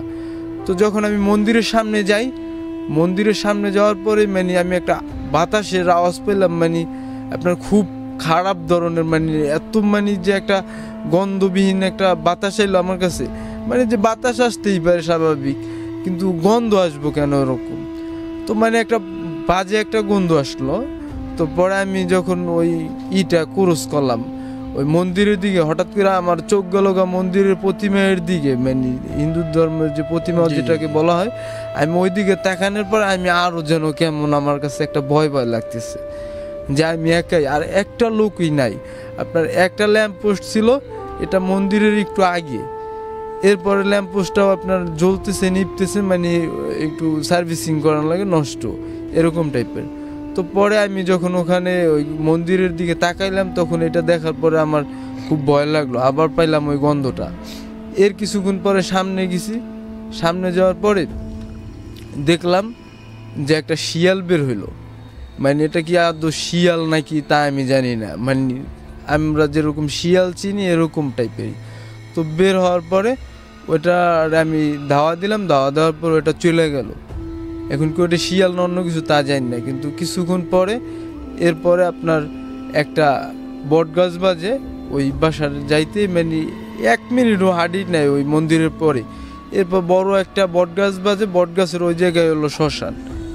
তো আমরা যে দিনকা মানে বিয়ের দিন ওই দিন ওই জায়গায় গেছিলাম, যখন বিয়েতে গেছি তখন গেছি আপনার ট্রলার নিয়ে গেছি বউ আনার জন্য, আর ওখান থেকে মানে আনার জন্য বউ নিয়ে যাতে আসতে পারি এরকম ভালোভাবে ওর জন্য এই ট্রলার নিয়ে গেছি। তো যখন আমরা ওই ট্রলারে আসি বউ নিয়ে, তখন আমরা দেখতেছিলাম যে ওই জায়গায় অনেক লোক কান্না করতেছে আর একটা লাশ পোড়াইতেছে। আমরা এই জিনিসটা আমি দেখি, আরও সাথে যারা ট্রলার ছিল এরা দেখে। তো যখন ওই লাশ পোড়াইতেছে এই জিনিসটা আমি ভাবতে করলাম, যখন ওই শ্মশানটার কাছে আমি গেলাম ওই মন্দির ক্রস কইরা যখন ওখানে গেছি গিয়ে হঠাৎ করে আমার ওই জিনিসটা মনে হয়ে পড়ছে যে এই জায়গায় তো লাশ পোড়াইছে। এখন আমার আরও ভাই খুব ভয় লাগতেছে। এখন আর আমি মানে সামনেও যেতে পারতেছি না, মানে পিছু হাঁটতে পারছি না, মানে আমার একবার পুরো অন্যরকম হয়ে গেছে। আমি মনে হয় যে ওই জায়গায় এখন সেন্সলেশন পড়ে যাম, মানে এরকম আমার মধ্যে মানে এনার্জি কাজ করতেছে না। পরে এখন আপনার যখন ওই বটগাছের ওই জায়গায় গেলাম, বটগাছের ওই জায়গায় যাওয়ার পর আমি একটা কান্নার আওয়াজ পেলাম, যে কান্না ওই জায়গায় পেলাম গন্ধ, এই জায়গায় পেতেছি কান্নার আওয়াজ, যে গুনগুন গুনগুন করে কাঁদতেছে। এখন ওই বটগাছের আপনার অনেকগুলো লতা, গাছ তো আছেই কিন্তু ওই গাছের অনেক মোটা মোটা লতা, ওইগুলো আপনার নিচে অনেকটা ঝুলা পড়ে আছে, মানুষ যাতে হাঁটতে পারে আর একটু বড় হলে কাইটা দেয়, মানে মানুষের মাপের উপরে থাকে। তো একটা লতা আপনার একটু নিচে নেমে গেছে, আমি ওইটা দাপাস করে বাড়ি খেয়েছি। বাড়ি খাওয়ার পরে আমার হঠাৎ করে মানে আমি যে বাড়ি খেয়ে এরকম ঘুরে তাকাইছি, তাকানোর পরে আমার চোখ গেছে বটগাছের দিকে। বটগাছের দিকে যখন চোখ পড়ে গেছে তখন আমি দেখলাম যে সাদা একটা আপনার কাপড় পরা ফেসে আমি দেখি নাই, মানে পুরো বডিটাই আপনার সাদা কাপড়ে মোড়ানো, আর আপনার চুল দেখা যায়, মানে পুরো বডিতেই আছে কিন্তু চুল দেখা যায়। আপনার বটগাছের ঠালের লতার আছে, আবার কিছু লতাও আছে জায়গায়, একবারে যে ঠাল ওরকম না, মানে ঠাল বিভিন্ন দিকে গেছে, ওই জায়গায় একটা বসার প্লেস, মানে এরকম ওই জায়গায় বইসা আমি দেখতেছি ভাইয়া কান্না করতেছে। মানে এখন কান্না করার পরে যখন আমি এই জিনিসটা দেখতেছি, তারপরেও আমার প্রায় 4 মিনিটের রাস্তা আমার ওই বাসা পর্যন্ত যাইতে লাগবে, এদের বাসা পর্যন্ত। যখন আমি ওইটা দেখতেছি তখন মানে ওইটার দিকে তাকানোর পরে মানে আমি কানে এরকম হাত দিয়ে মানে একবারে নিস্তব্ধ হয়ে গেলাম যে আমি এটা কি দেখতেছি। মানে এখন আমি ওই জায়গায় মানে হাঁটতেও পারিনি, আমি চিকেলি মারছি, এখন আমি চিকেলি মারতেছি, তো এখন দেখতেছি যে আমার আওয়াজ আমি শুনতেছি না। তো তখন আমি নুরানি মাদ্রাসায় পড়তাম, তখন আমি একটা সূরা পড়লাম, সূরা পড়ার পরে তো ওই নানা আমার আবার একটা শিখিয়ে দিছিল যে কখনো যদি এরকম কোনো প্রবলেমে পড়ো তাইলে তুমি এই জিনিসটা করবা। তো তখন আমি ওই জিনিস করতে গেলেও মানে অনেক একটু টাইম লাগে, কিন্তু আমার হাতে তো টাইমই নেই, এখন আমি তো ওই জায়গায় থাকতে পারতেছি না। এরপরে আমি দৌড় দিলাম ওই জায়গা থেকে, দৌড় যাওয়ার পর আমি গেছি পইরা যা সুপারি গাছ আছে ওই জায়গায়, অনেকগুলো সুপারি গাছ লাগানো, ওই সুপারি গাছের ওই জায়গায় পরে আমার এই জায়গায় অনেক কত পাও কাইটে যায়। তো পাও কাইটে যাওয়ার পরে আমি আরও যে মানে যেভাবে হোক আমার বাসা পর্যন্ত যাইতে হইব, মানে আমার টার্গেট ছিল এতটুকুই। এখন আমি যে দৌড় দিই আমি অ্যাভেলেবেল দৌড় দিলে আমি অনেক দূর দৌড়ে যেতে পারবো, কিন্তু আপনার তখন আমি হাঁটলেও মানে পথ কমতেছে না, দৌড়াইলেও আমি যাইতে পারতেছি না, আমার কেমন যেন আমার মনে হয় যে আমার পিছন থেকে মানে আপনার ম্যাগনেটের দিয়া মনে হয় টান দিয়া রাখতেছে, মানে এরকম লাগতেছে, মানে এরকম কিছু ফিল করতেছি যে আমার পিছন দিকেই টানে। এরপরে আপনার আর একের পর এক শ্মশান, ফুল গাছ লাগানো, ওই বিভিন্ন করা আপনার ওই আবার মন্দির, এরপর একটা বড় মন্দির, এরপর আবার পার্সোনাল কিছু মন্দির থাকে এদের বাসার সামনে, মানে ওটা হিন্দু এলাকায় পুরাটাই দেখা যায় যে এই জায়গায় বড় একটা মন্দির আছে, তার বাসার সামনে আবার ছোট একটা মন্দির করছে, ওই জায়গায় কয়েকটা প্রতিমা আছে। এরপরে আবার এই পইরা যাওয়ার পরে আমি দৌড় দিয়ে আরেকটু সামনে গেলাম, সামনে যাওয়ার পরে বাহিরে দেখি কি আপনার একবারে ছোট একটা মন্দির, ওই জায়গায় আবার ওইটা আপনার সামনে কোনো দরজা নাই, ভিতরে প্রতিমা সাজানো, মানে সামনে খোলামেলা গ্রিল দেওয়া। এখন ওইদিকে তাকানোর পরে আমি একটা কালো একটা প্রতিমা দেখলাম, মানে আরও ভয় পাইতেছি যে আমি ওইটা দেখলাম। এরপরে আমি দৌড় দিয়ে আপনার এগো বাসার কাছাকাছি চলে আসি। এরপরে মানে তাদের বাসা পর্যন্ত আমি যাইতে পারি না, মানে যেই বাসায় আমি যাব এর আগেই আমি একটা হিন্দু বাড়ির সামনে, আর আমি যে ডাকাডাকি করতেছি হিন্দুদের বাসা ধরেন অনেক ভিতরে, অনেকটাই প্রায় বাসা, আমি রাস্তায় এখান থেকে 3-4 মিনিট লাগবো ভিতরে গেলে, তারপরে বাসা। আর ওরা সচরাচর বের হয় না, ওরা দেখা যায় 9টা 10টা 8টা বাজে ঘুম থেকে ওঠে। আমি ফজরের টাইমেও দেখা যায় যে ফজর আজান দিলে মুসলমান এলাকায় অথবা নামাজ টামাজ পড়তে উঠে, কিন্তু এরকমও না, তারা মানে সকালবেলাও উঠে না, মানে এরকম একটা সময় তাদের নির্ধারিত একটা টাইম করা আছে, ওই সময় উঠে। তো আমি ওই বাসায় করলাম, এর মধ্যে একটা আপনার মেয়ে আছে আরতি করে নাম, ওই যেই বাসায় আমি যাবো তাদের বাসার পাশেই। তো ওই মেয়েটা আবার আপনার পড়তেছিল, মানে কি পরীক্ষা যেন, বরিশাল আপনার বিএম কলেজে পড়তো।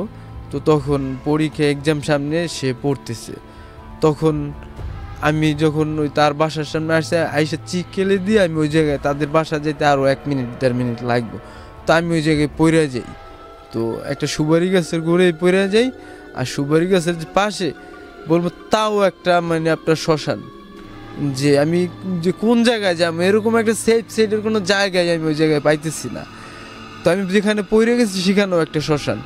তো পরে এই জিনিস আমি যে ওখানে চিক্কেলি মেরে পড়ে গেছি, ওই মেয়েটা আরও যার কথা বললাম সে আপনার এটা ফলো করছে, ফলো করার পরে সে তার মার ডাক দিল। তো পরে উঠলো, ওঠার পরে তারা আপনার তখন টর্চ ছিল, ওই টর্চ নিয়ে আসছে, আসার পরে দেখতেছে আমি ওই জায়গায় পড়ে আছি। পরে তারা আমার আবার দিনের বেলা দেখছে যে আমি ওই জায়গায়, আবার তাদের বাসা থেকেও আমি আপনার কি যেন জায়গায় খাইছি, বড়ই না যেন কি এরকম টাইপের, অথবা তখন বড়ির সিজন ছিল এরকম। তো আমি ওই বড়ই পারতে গেছে, তো তারা আমার আবার দেখছে, তো দেখার পরে চিনছে। রাত্রবেলা যখন আমি ওই জায়গায় পড়ে থাকি, তখন যখন আমি ওই জায়গায় রাত্রবেলা পড়ে হয়েছে, আমার আসতে সময় লাগে 8 মিনিট ওই জায়গায়, আর আমি রওনা দিছি 12টা বাজে, তখন 20 মিনিট হাতে আমার 12টা বাজে সময় আছে। আর যখন আমার তারা পাইছে তখন আপনার 12:30টার অধিক সময় চলে গেছে, মানে এতটুক সময় আমার ওই জায়গা থেকে আসতে লাগছে। মানে আমিও মানে রওনা তো কখনো দিছি 7-8 মিনিটের রাস্তা, আমি তো চলে আসার কথা তখনই, কিন্তু আমি আসতে পারি নাই। তখন যখন ওই জায়গায় আসলাম, ওই আরতিরা করলো কি আমারে, পরে দেখার পরে ডাক দিল ওই আমার মামা, তারপরে মামি, তার যাদের বাসায় গেলাম তাদের ডাক দিল। এরপরে আপনার ওই জায়গা থেকে আমারে পরে তারা বাসায় নিয়ে যায়, বাসায় নিয়ে যাওয়ার পরে আমি পইরা ঠুরে গেছি, মানে অনেক জায়গায় আমার কাদা বা মাটি মুটি লাগিয়ে গেছে, এরপরে এই জায়গায় কাইটে গেছে। তো রাত্রবেলা আবার আমার নিয়ে যাবে তাদের বাসায়, মানে প্রাথমিক চিকিৎসা করার জন্য যা দরকার ছিল, বায়োডিন টায়োডিন ছিল। পরে আমার পায়ে দিয়ে ঠিয়া আপনার ব্লাডটা, মানে তখন অলরেডি ব্লাড থাইমে গেছে, মানে এই জায়গায় অনেকটা কাইটে গেছিলো আমি পইরা যাওয়ার পরে। তো পরে ওখান থেকে আমার ওই জায়গায় তারা নিয়ে আসে, চিকিৎসা করে। এরপরে মানে আমার গায়ে প্রচণ্ড জ্বর ছিল, আমি মানে একের পরে ওই সাদা ওই জিনিসটা যে দেখছি এইটাতেই আমি সবচেয়ে বেশি ভয় পাইছি, যে হয়তো বা যখন প্রতিমা দেখছি যে সাধারণত প্রতিমা থাকতেই পারে, হ্যাঁ আমি তখনও মানে অতটা নার্ভাস হই নাই। যখন মানে বট গাছের ওইটা বাড়ি খাওয়ার পরে মানে এরকম করে হঠাৎ করে আমার গানটা মানে ঘুরে গেছে। তো ঘুরে যাওয়ার পর ওই জায়গায় যখন আমি কান্না করতে দেখছি, তখনই আমি একবারে পুরা আমার এনার্জি শরীরের থেকে ছেড়ে গেছে, মানে ছেড়ে দিছি। যে এরপরে যাওয়ার পরে আমার সকাল হওয়ার পরে মানে আমার জ্বর প্রচণ্ড জ্বর ছিল, পরে আমার জ্বর কমতেছিল না, পরে আমি বলতেছি যে আমি আর যে থাকবো না, আমি নানু বাড়িতে চলে যাব। তো পরে আমার নানু বাড়িতে নিয়ে আসে, পরে আনার পরে ওই নানা আপনার আমার চিকিৎসা করে যে আসলে কি হলো, ওই যে আমার যে মায়ের ফুপা, তো সে আমার চিকিৎসা করে যে এরকম এরকম। আমি যখন ওই জায়গায় আসতেছিলাম মন্দিরের ওই জায়গায় আমার লাগে দুষ্ট জিন বাজছে, ওই দুষ্ট জিনেরা মানে আমার ভয় দেখাইতেছিল। তারপরে আমি তার বললাম যে এরকম আমরা যেদিন বিয়ে ওই দিন গেলাম, তো ওই দিনকার যে ওই লাশ পুড়তে দেখলাম, ওই জায়গায় যখন আসছি ওই যে বটগাছ বড় একটা, আর খুব মানে ডেয়ারিং বটগাছ, ওইটা দেখলেও ভয় লাগে। মানে দিনের বেলা আপনি হাইটে যাবেন, একবারে সুন্দর ওয়েদার, অনেক সুন্দরভাবে সূর্য আলো দিতেছে, এরকম সময়তেও যদি যান তাহলে ওই জায়গা মনে হবে যে অন্ধকার একটা জায়গা এরকম। আর রাতের বেলা তো আর তখন জ্যোৎস্না রাত ছিল না, অন্ধকার ছিল। তো পরে আমি ওই জায়গা থেকে যেভাবে আল্লাহ আমার বাঁচায় নিয়ে আসে, আমি আনার পরে আমার নানা বলতেছে যে এরকম শ্মশান ঘাট ওইগুলো খারাপ এলাকা, তো ওই জায়গায় আমার ওই জিন পরীরা সবসময় অ্যাভেলেবেল ওই জায়গায় নাকি থাকে। তো আমার ওই সময় 12টার মানে অনেক রাত্র, তো পরে আমার অ্যাটাক করছিল, তো আমার চাইছিল ক্ষতি করার জন্যই। আর সাইডে আপনার ওই মানে আগে হিন্দুদের বাসা, তারপরে সামনে রাস্তা, এরপরে একটা নদী। তো নদীটা এমন একটা ডেয়ারিং নদী, ওই জায়গায় সবসময় গোল উঠতে থাকে, ওই জায়গায় মানে একটা নৌকা আপনার সুন্দরভাবে ড্রাইভ করে যাওয়া যায় না। তো আমার চাইছিল নাকি, সে বললো যেটা যে আমার ওই নদীতে ফালাই দিতে চাইছিল, তো নদীতে ফালায় মাইরে মুড়ে ফালাইতো এরকম কিছু। পরবর্তীতে আমি আপনার ওই এলাকায় যখনই যাইতাম দিন ছাড়া যাইতাম না, মানে ওই নানুর বাসাতে। এটার সাথে আরেকটু ছোট ঘটনা, সেটা একেবারে শেষ দিয়ে দিই। তো আরেকদিন যখন আমি ওই এলাকায় যাইতেছি দুপুরবেলা, বলতে আমার নানু বাড়ি থেকে যাইতেছি ওই জায়গায় দাওয়াত, তো আমি আর আমার একটা মামাতো ভাই যাইতেছি ছোট। তো হঠাৎ করে ওই মন্দিরের যে বটগাছের ওই জায়গায় গেছি, তো এই ঘটনার পরে আর অন্য একদিন মানে তখন যাইতেছি, হঠাৎ করে দেখতেছি কি যে একটা বাতাস এলো, বাতাসে ওইটা মানে একবারে ঘুরে ঘুরে মানে মনে হয় 4 ফিট বাই স্কোয়ার নিয়ে মানে এরকম একটা গোলাকৃতি রয়ে মানে ঘুরে ঘুরে ঘুরে ঘুরে আসতে ওই বট গাছের উপরে গিয়া মিশে গেল।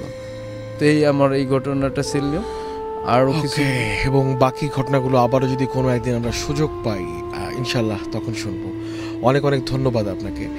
এনিওয়েজ, তো আমাদের নির্ধারিত যে সময়, সেই সময়টা অলরেডি শেষ এবং ভূত স্টুডিও চলছিল এবং শেষ ঘটনাটা অনেকটা ভয়ানক ছিল। খুব স্বাভাবিক, আপনি যখন রাত্রিবেলা কোনো একটা অচেনা জায়গায় বাড়ি ফিরতে চাইবেন, অচেনা একটা কোনো একটা রোড দিয়ে, হয়তো বা আপনিও এরকম ভয়ের মুখোমুখি যদি হয়ে যান, সেক্ষেত্রে কিন্তু এরকম ঘটনা ঘটতেও পারে। So thank you so much যারা শুরু থেকে আমাদের সঙ্গে ছিল, এবং অনেকেই আছেন আমাদের সাথে লাস্ট মোমেন্টে, যেমনটা হচ্ছে তাওহিদ ফেসবুকে ছিলেন আমাদের সঙ্গে, রুমি বলছিলেন তার কাছে বেশ ভালো লাগছে, অদিতি আছেন আমাদের সাথে, শ্রাবণ ছিলেন আমাদের সাথে, আচ্ছা আলভি আহমেদ জনি আছেন আমাদের সাথে দেখতে পাচ্ছি, সুমন বলছিলেন ভালো লাগছে এবং আশা করি কোনো একটা পর্বে আসবো, মাহি বলছিলেন তিনিও আসতে চান পরের পর্বে। ধন্যবাদ।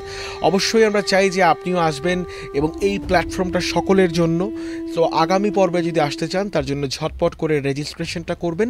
এবং এই শোয়ের নাম হচ্ছে ভূত স্টুডিও। যারা এই মুহূর্তে শুধুমাত্র রেডিওতেই শুনতে পাচ্ছেন তাদের উদ্দেশ্যে বলছি, এই ভূত স্টুডিওতে আপনি চাইলে রেডিওতে এসে স্টুডিওতে বসে গল্পগুলো বলতে পারেন। ঢাকা এবং কুমিল্লায় যেহেতু 94.4 ফ্রিকোয়েন্সির মাধ্যমে শোনা যাচ্ছে, অনেক বন্ধুই আজকে কুমিল্লা থেকে আমাদেরকে SMS করছিলেন যে ভাই কুমিল্লায় কিভাবে এসে গল্প বলতে পারবো। আসলে কুমিল্লা স্টুডিওতে বসে গল্প বলার কোনো সুযোগ নেই, আপনাকে এই ঢাকা স্টুডিওতে আসতে হবে। বাড্ডা লিংক রোডে আমাদের যে স্টুডিওটা অবস্থিত।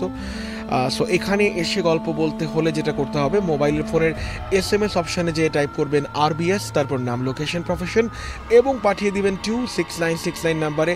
দয়া করে যাদের আসলে গল্প নেই তারা RBS লিখে নিজে বিব্রত হবেন না এবং আমাদেরকেও বিব্রতকর অবস্থায় ফেলবেন না। এবং অনেক অনেক ধন্যবাদ জানিয়ে আজকের মতো অপূর্ব বিদায় নিচ্ছে ভূত স্টুডিওর প্ল্যাটফর্ম থেকে। এবং সাইফুল ভাই অনেক অনেক শুভকামনা, খুব ভালো থাকবেন আপনি, আবারও কোনো না কোনো দিন দেখা হবে। এবং আপনাকেও বলছি, আসছে শনিবার লাভ স্টোরি মঞ্চে আসছে কেউ না কেউ, সেই অনুষ্ঠানটা দেখতে চোখ রাখুন জাগো FM এর অফিসিয়াল ফেসবুক পেজে।